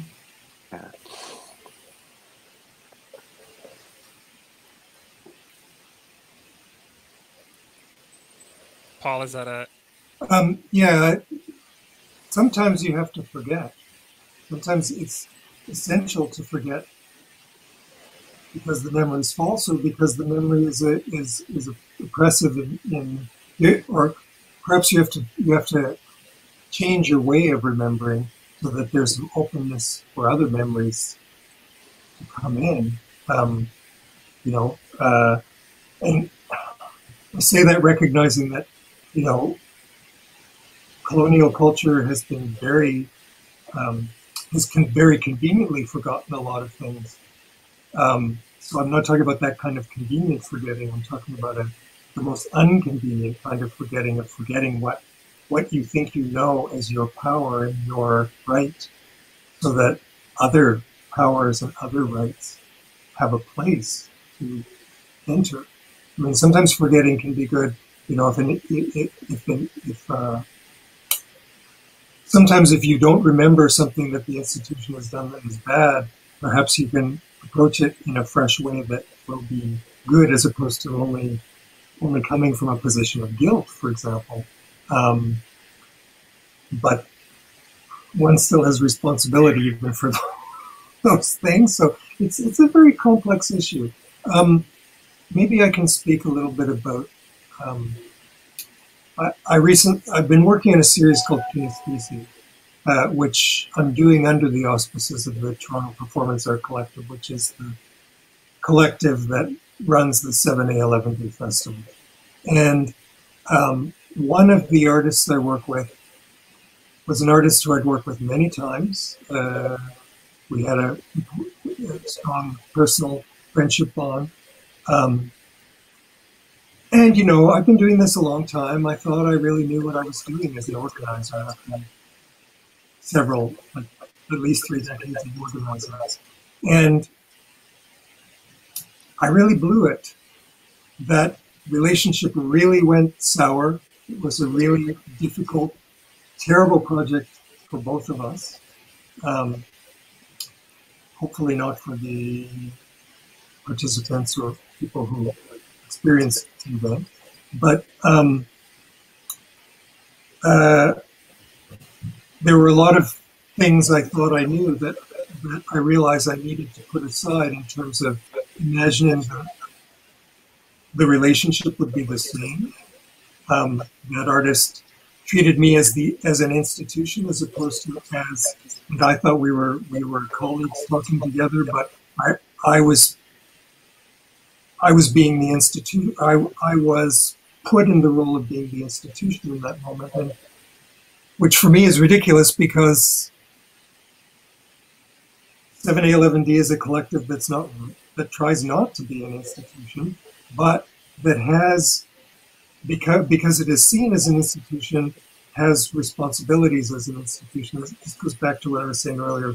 The institution is its own thing. We have personal responsibilities, but in that moment, I was the avatar of the institution and therefore was the institution for the artist.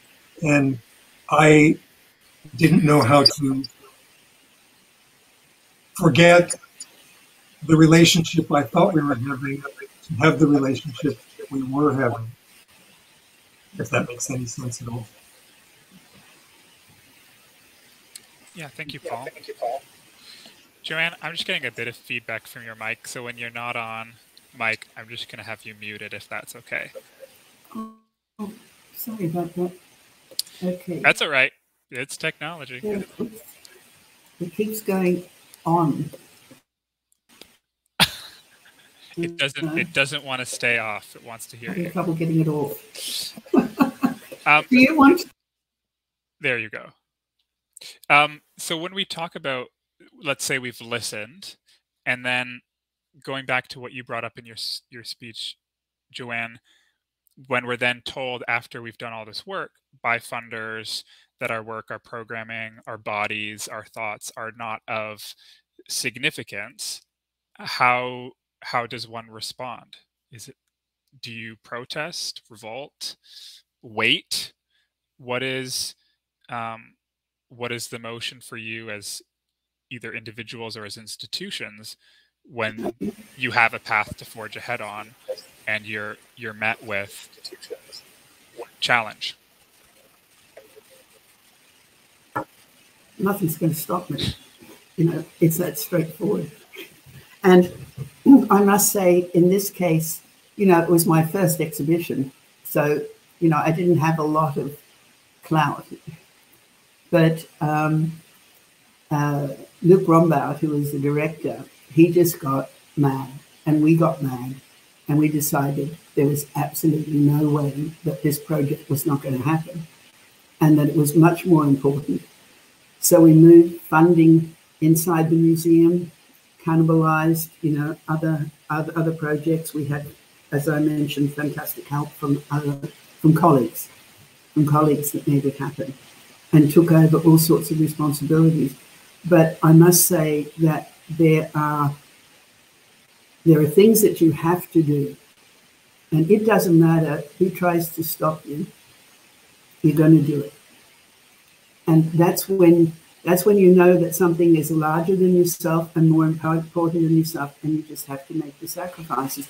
And yes, I got mad, and Luke did it publicly, very publicly, and was criticized for being so indiscreet as to attack the country's major funder in writing forever and embarrass everybody. But I think you also have to call out when there are, this is not just about, my project's important and therefore I have to get money. This was something that was really larger than just any individual and had to be done. And so I guess in a certain way, I've become like a train, If you can't stop me, I'll find a way to do it. And even if I have to wait till I get another job, I'll do it. That's it. And same question to Peter or Paul.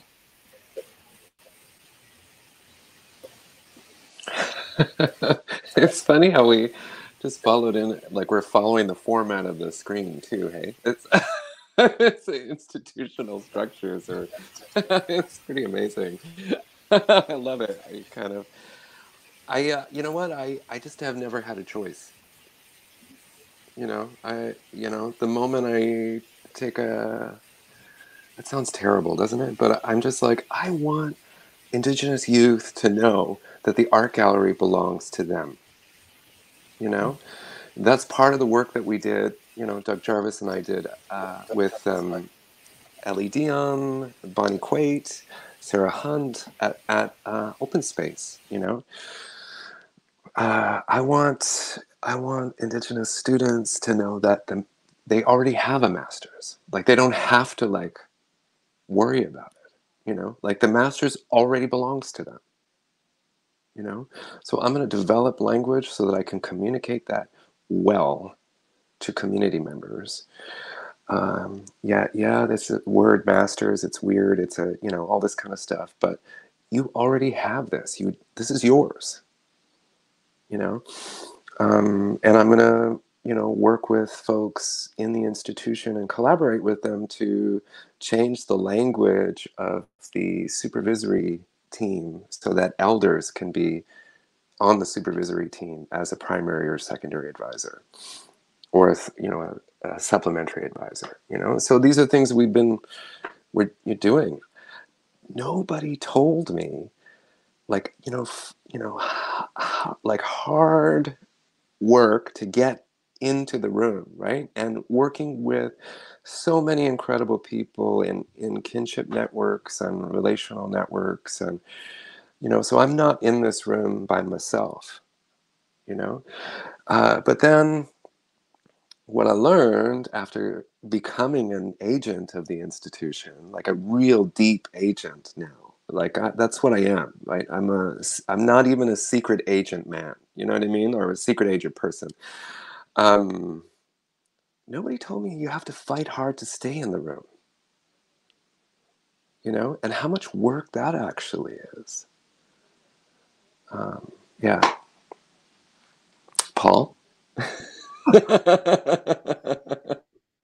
Well, it's funny because, according to my resume, I've started 2 institutions, FADO and 7A11D. They didn't start off as I'm starting an institution. They were just doings, and they weren't things I did on my own. And, I am a co-founder of those things. What I do has always been about, for myself and for others who I imagine might be like me, of like, well, I see this thing. Either it's something I see that no one else is, that's in the room, that like the white elephant no one's talking about, or whether it's a glimmering of possibility, and at a certain point you realize no one else is acknowledging that thing, so I'm going to acknowledge it just because maybe someone will see it and go, oh, you see that too? So that I'm not alone, so that they're not alone, so that we're not alone. And I realized over a lot of heartache that part of that process is also trying to attenuate myself or detune myself in ways that I can also then, have space for when other people show me what they see or what they imagine. And, that those are 2, they're interrelated, they're simultaneous, interwoven processes that I'm always thinking about as a performance artist, as an organizer, and I guess as a theorist as well, of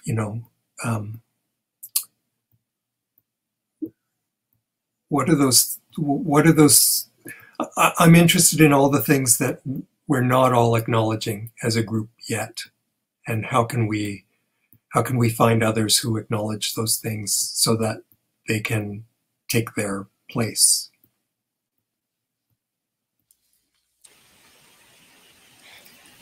If I can just add something, Brian, to this, I've been thinking about it, as the 2 of you have been speaking.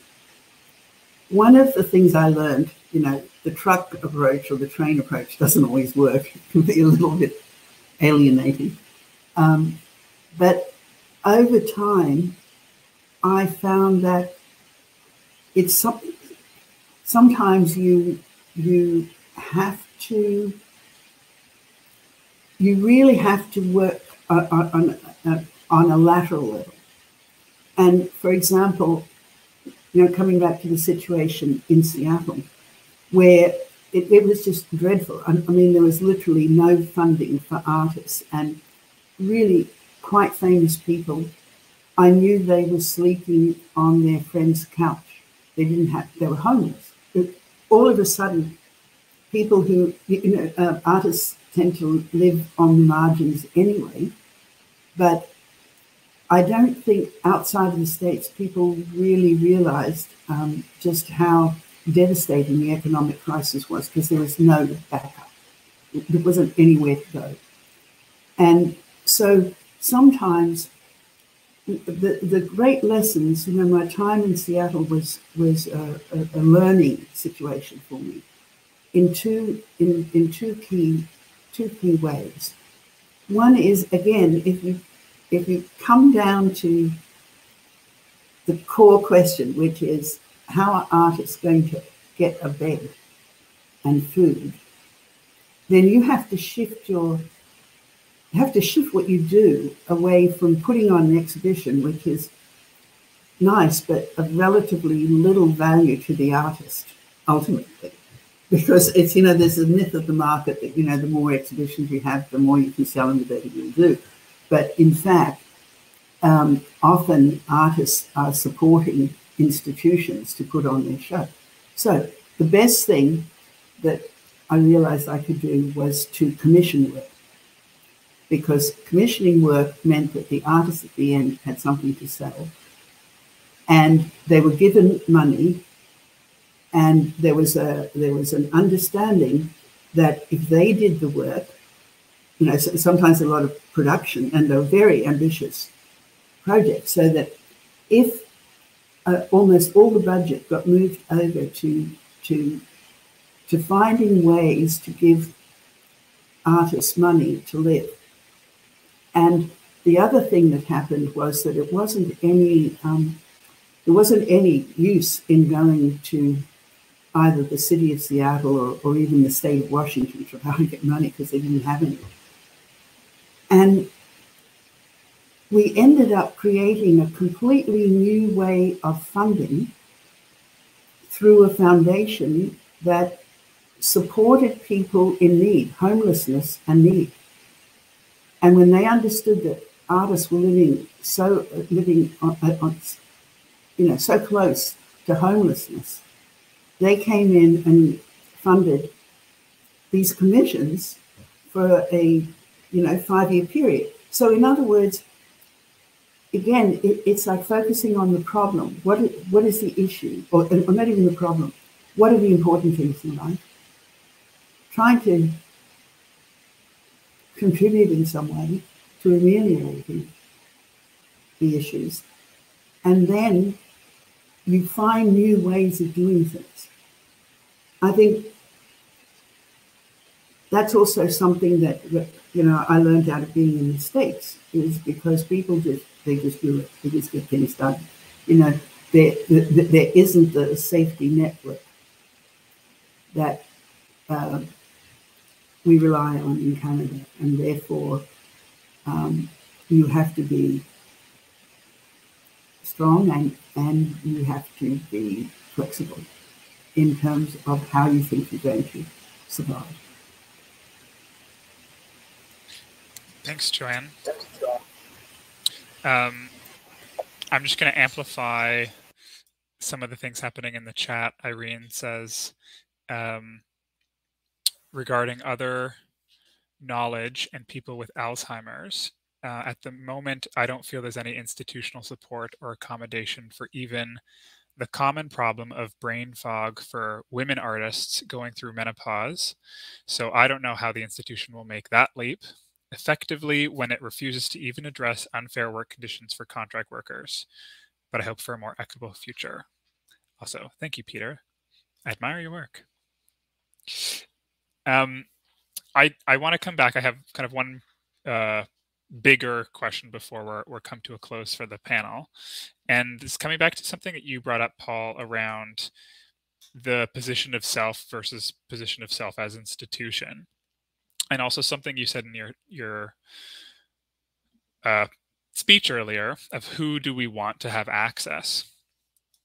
And I feel like this is sometimes at odds from institutional to personal. Institutions tend to think broad and general. Oh, we want everyone to have access. We want everyone to be there. Okay. Well, get more specific. So this elimination process, which can sometimes seem kind of exclusionary, is actually necessary to figuring out who it is we want to speak to or with. And I'm borrowing this kind of paraphrased idea a bit from Priya Parker's book, The Art of Gathering, where she talks about thoughtful exclusion as part of building effective and generative gatherings. So how do you think of this in relation to self and institution, or institution as self? So where you are, in part, as a person, Joanne, Peter, Paul, defining the guiding principles of something much larger than yourself.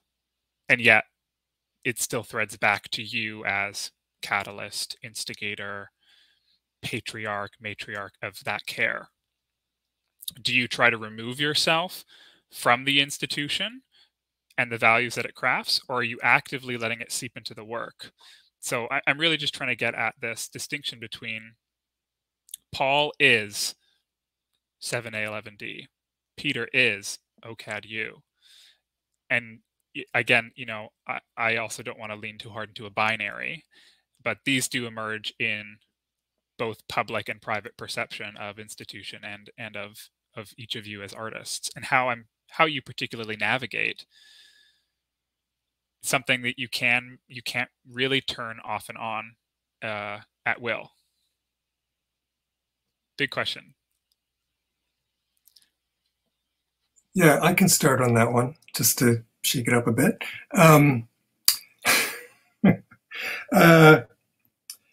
So as one of the artists who started Fado, I ran that organization for 14 years, and there was a point where people were saying, well, you are Fado. And I knew I wasn't.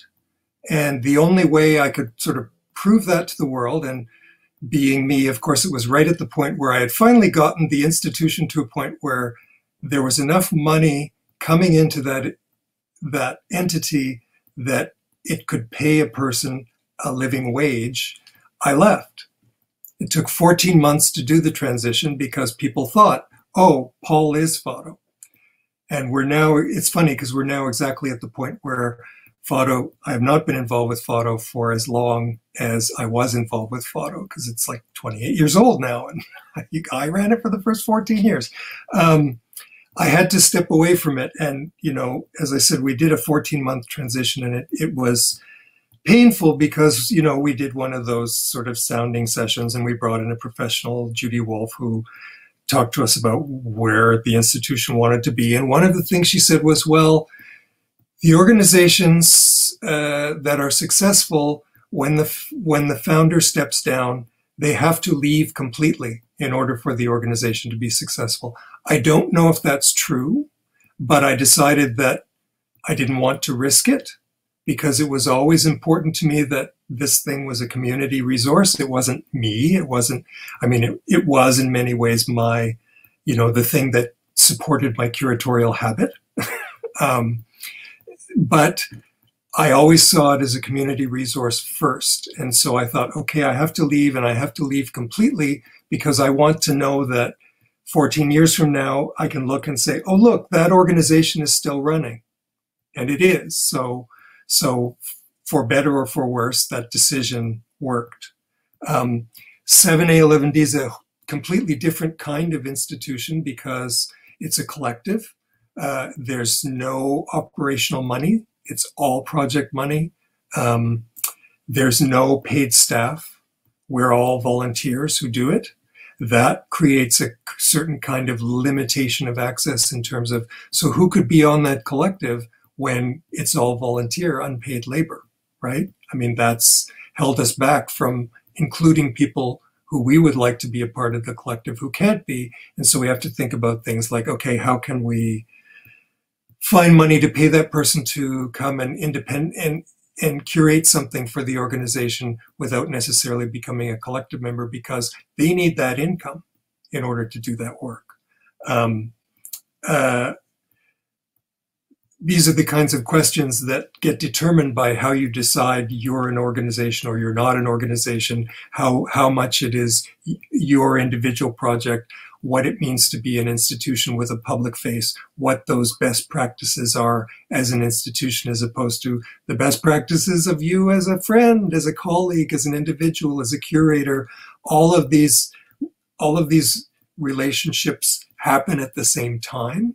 That's why I was saying in that little field guide that I'm creating, which, by the way, is a suggestion of a different possibility of a future, because now I'm invested in that idea of a field guide, and I want to go forward and start creating what this is very much a kernel of okay, what will that field guide be? So now Live has had this other effect that, oh, they've inspired somebody who's going to go off and create this other thing now without it being part of their main programming. So that's another thing that is always happening simultaneously. I know I'm cramming a lot in here, but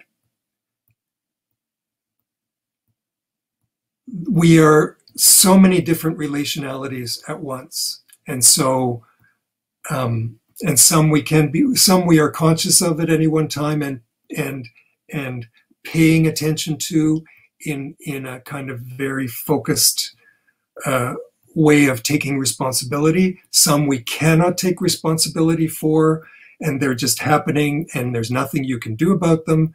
And I don't know if it's like AA where you have to have the grant me the wisdom to know what I can change and know what I can't, and that whole process of like, what can I be responsible for, and the wisdom to know what I'm not responsible for. Those are questions that you constantly have to reanimate in I think in yourself throughout your career, in the same way Joanna's saying, I had to unlearn everything. I had to unlearn all these things, that all this language, this wonderful language I accrued of my ability to say something, and then at a certain point you then have to unlearn all of that, which is a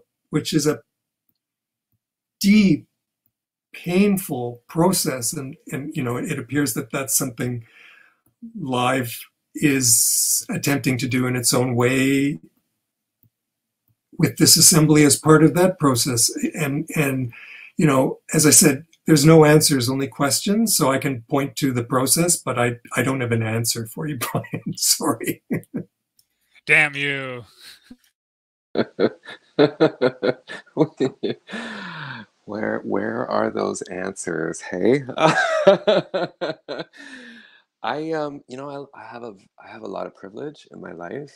I have a lot of people who I love and who have let me know that they love me and that they have shared so deeply with me. I think that's part of my answer. Part of my answer, it's not an answer, it's part of an answer.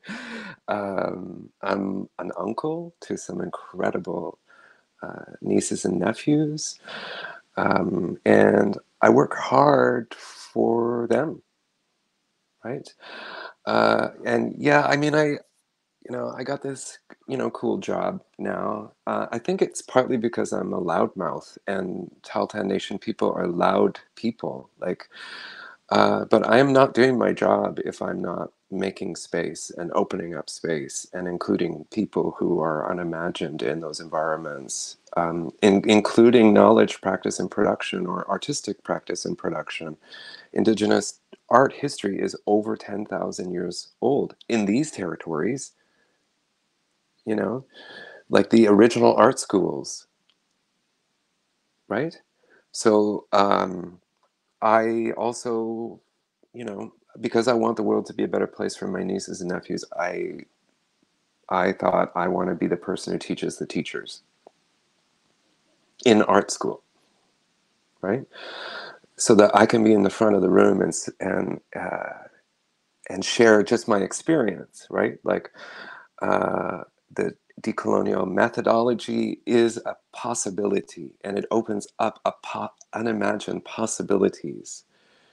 Decolonizing methodologies help me to I mean, besides my mom, Janelle, her name is Janelle, what she teaches me every day when I'm with her or when I'm away from her, but I absolutely refuse to see her body, her practice in any deficiency at all, right? And so that also keeps me present in the room, and I think it actually amplifies my voice a little bit more than I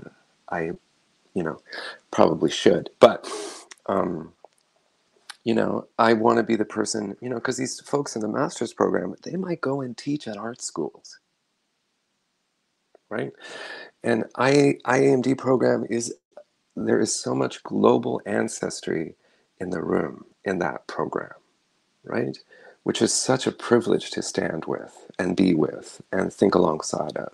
So I want to be that person who says, Indigenous knowledge is here, Indigenous knowledge is this. This is, you know, a strategy for not exploiting it and exploiting the bodies or producers of it. You know, I think that I've learned also how to get out of the way, you know, for the next generations to step up and do their work too and make their contributions, right? So, yeah, not an answer. Part of an answer. Joanne, any response from you?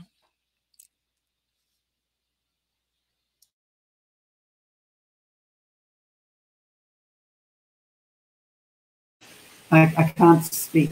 I can't. Can you? Oh, thank you. Thank you. Now, I wouldn't want to add anything to what you both said. You know, I think that people who have worked in institutions such as I have are often institutionalized in the way people look at you or even react to you. And I think what we've been hearing is about love. And I couldn't have stayed in this field for this long without having both enormous love for the artist or for the ideas and for the people that I've met. I mean, my life has been so enriched, and then it comes back to how can you support that, because it's a very special, very wonderful field, or fields, because there's nothing singular. That's a very Western notion. There's a field. There isn't one. And so in these multiple worlds and languages and I don't want to use the word practice, right? So in this world that I find myself, I am both filled with love for it and receiving love. And I think it's the most important aspect of what we do. And it's when you talk, Peter, about being tired, you'd just be far too tired if there wasn't any love in it. Thank you all, Paul, Peter, and Joanne, for answering that tough question, and all the other contributions you've made for this discussion. It's the end. This is it for the assembly. I have to give some space for our intrepid lead curator Elham to come back on and do a final goodbye and all of our thank yous and wrap up. But thank you all three for such a great discussion and your really great preparations and improvised happenings by just, being present. Yes, yeah, time for applause.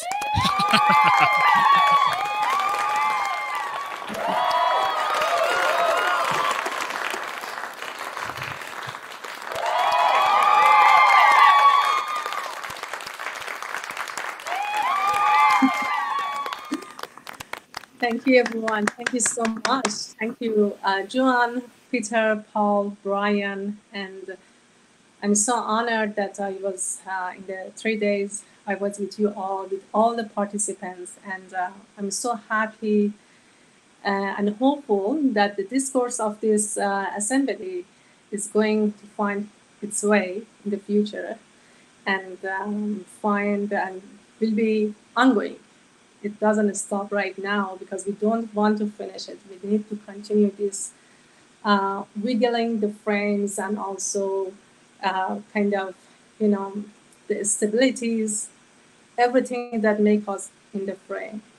So I just, at the end, on behalf of Live Assembly's curatorial team, I would like to express my gratitude and appreciation to all participants: Dave Beach, John Birnie-Danzker, Paul Couillard, Chris Creighton Kelly, Margaret Ragu and her friends, wonderful friends, Snezana Golovovich, Jean Van Hisvik, Maria Haliova, Doug Jervis, Peter Morin, Paul O'Neill, Monica Narula, Irit Rubov, Dinah Warren, Ariel Sunday Cardinal, Jake Cardinal, Chipo Ziwa, James Albers, Rico Inouye, Pegah Tabazinejad, Fausto Grossi, Richard White, and of course, Senequala Weiss. We are grateful for the time and effort you took to share your thoughts and experiences with us. On the final day of live assembly, Repair and Care, we see ourselves still in the research and continue to ask ourselves this question again and again: for whom are we building future organizations? And what is it that we need to learn on the way? Before we finish, I would also like to acknowledge our wonderful moderators, Cici Fu, Guadalupe Martinez, and Brian Postalian. And also our great curatorial team for their hard work and dedication: Caleb Chan, Doug Jervis, Yelan Luis, Brady Steele Marks, Jan Heine, Brian Postalian, Ian Francis, and Yasmin Kalova. Thanks to everyone for attending our comments during the 3 days and your contribution to the live assembly. Have a great evening, and please share your thoughts with us through the live platform designed by Brady Steele Marks in collaboration with Caleb Chan. We appreciate your ongoing contribution. And it goes without saying, thank you, Elham, for all of your work, bringing all these people together. Big thanks to Elham as well. She should get her own applause. Yes. Thank you. Thank you so much. Again, thanks, Joanne, Peter, and Paul. And thank you all of you who've been coming out for today and the other 3 days.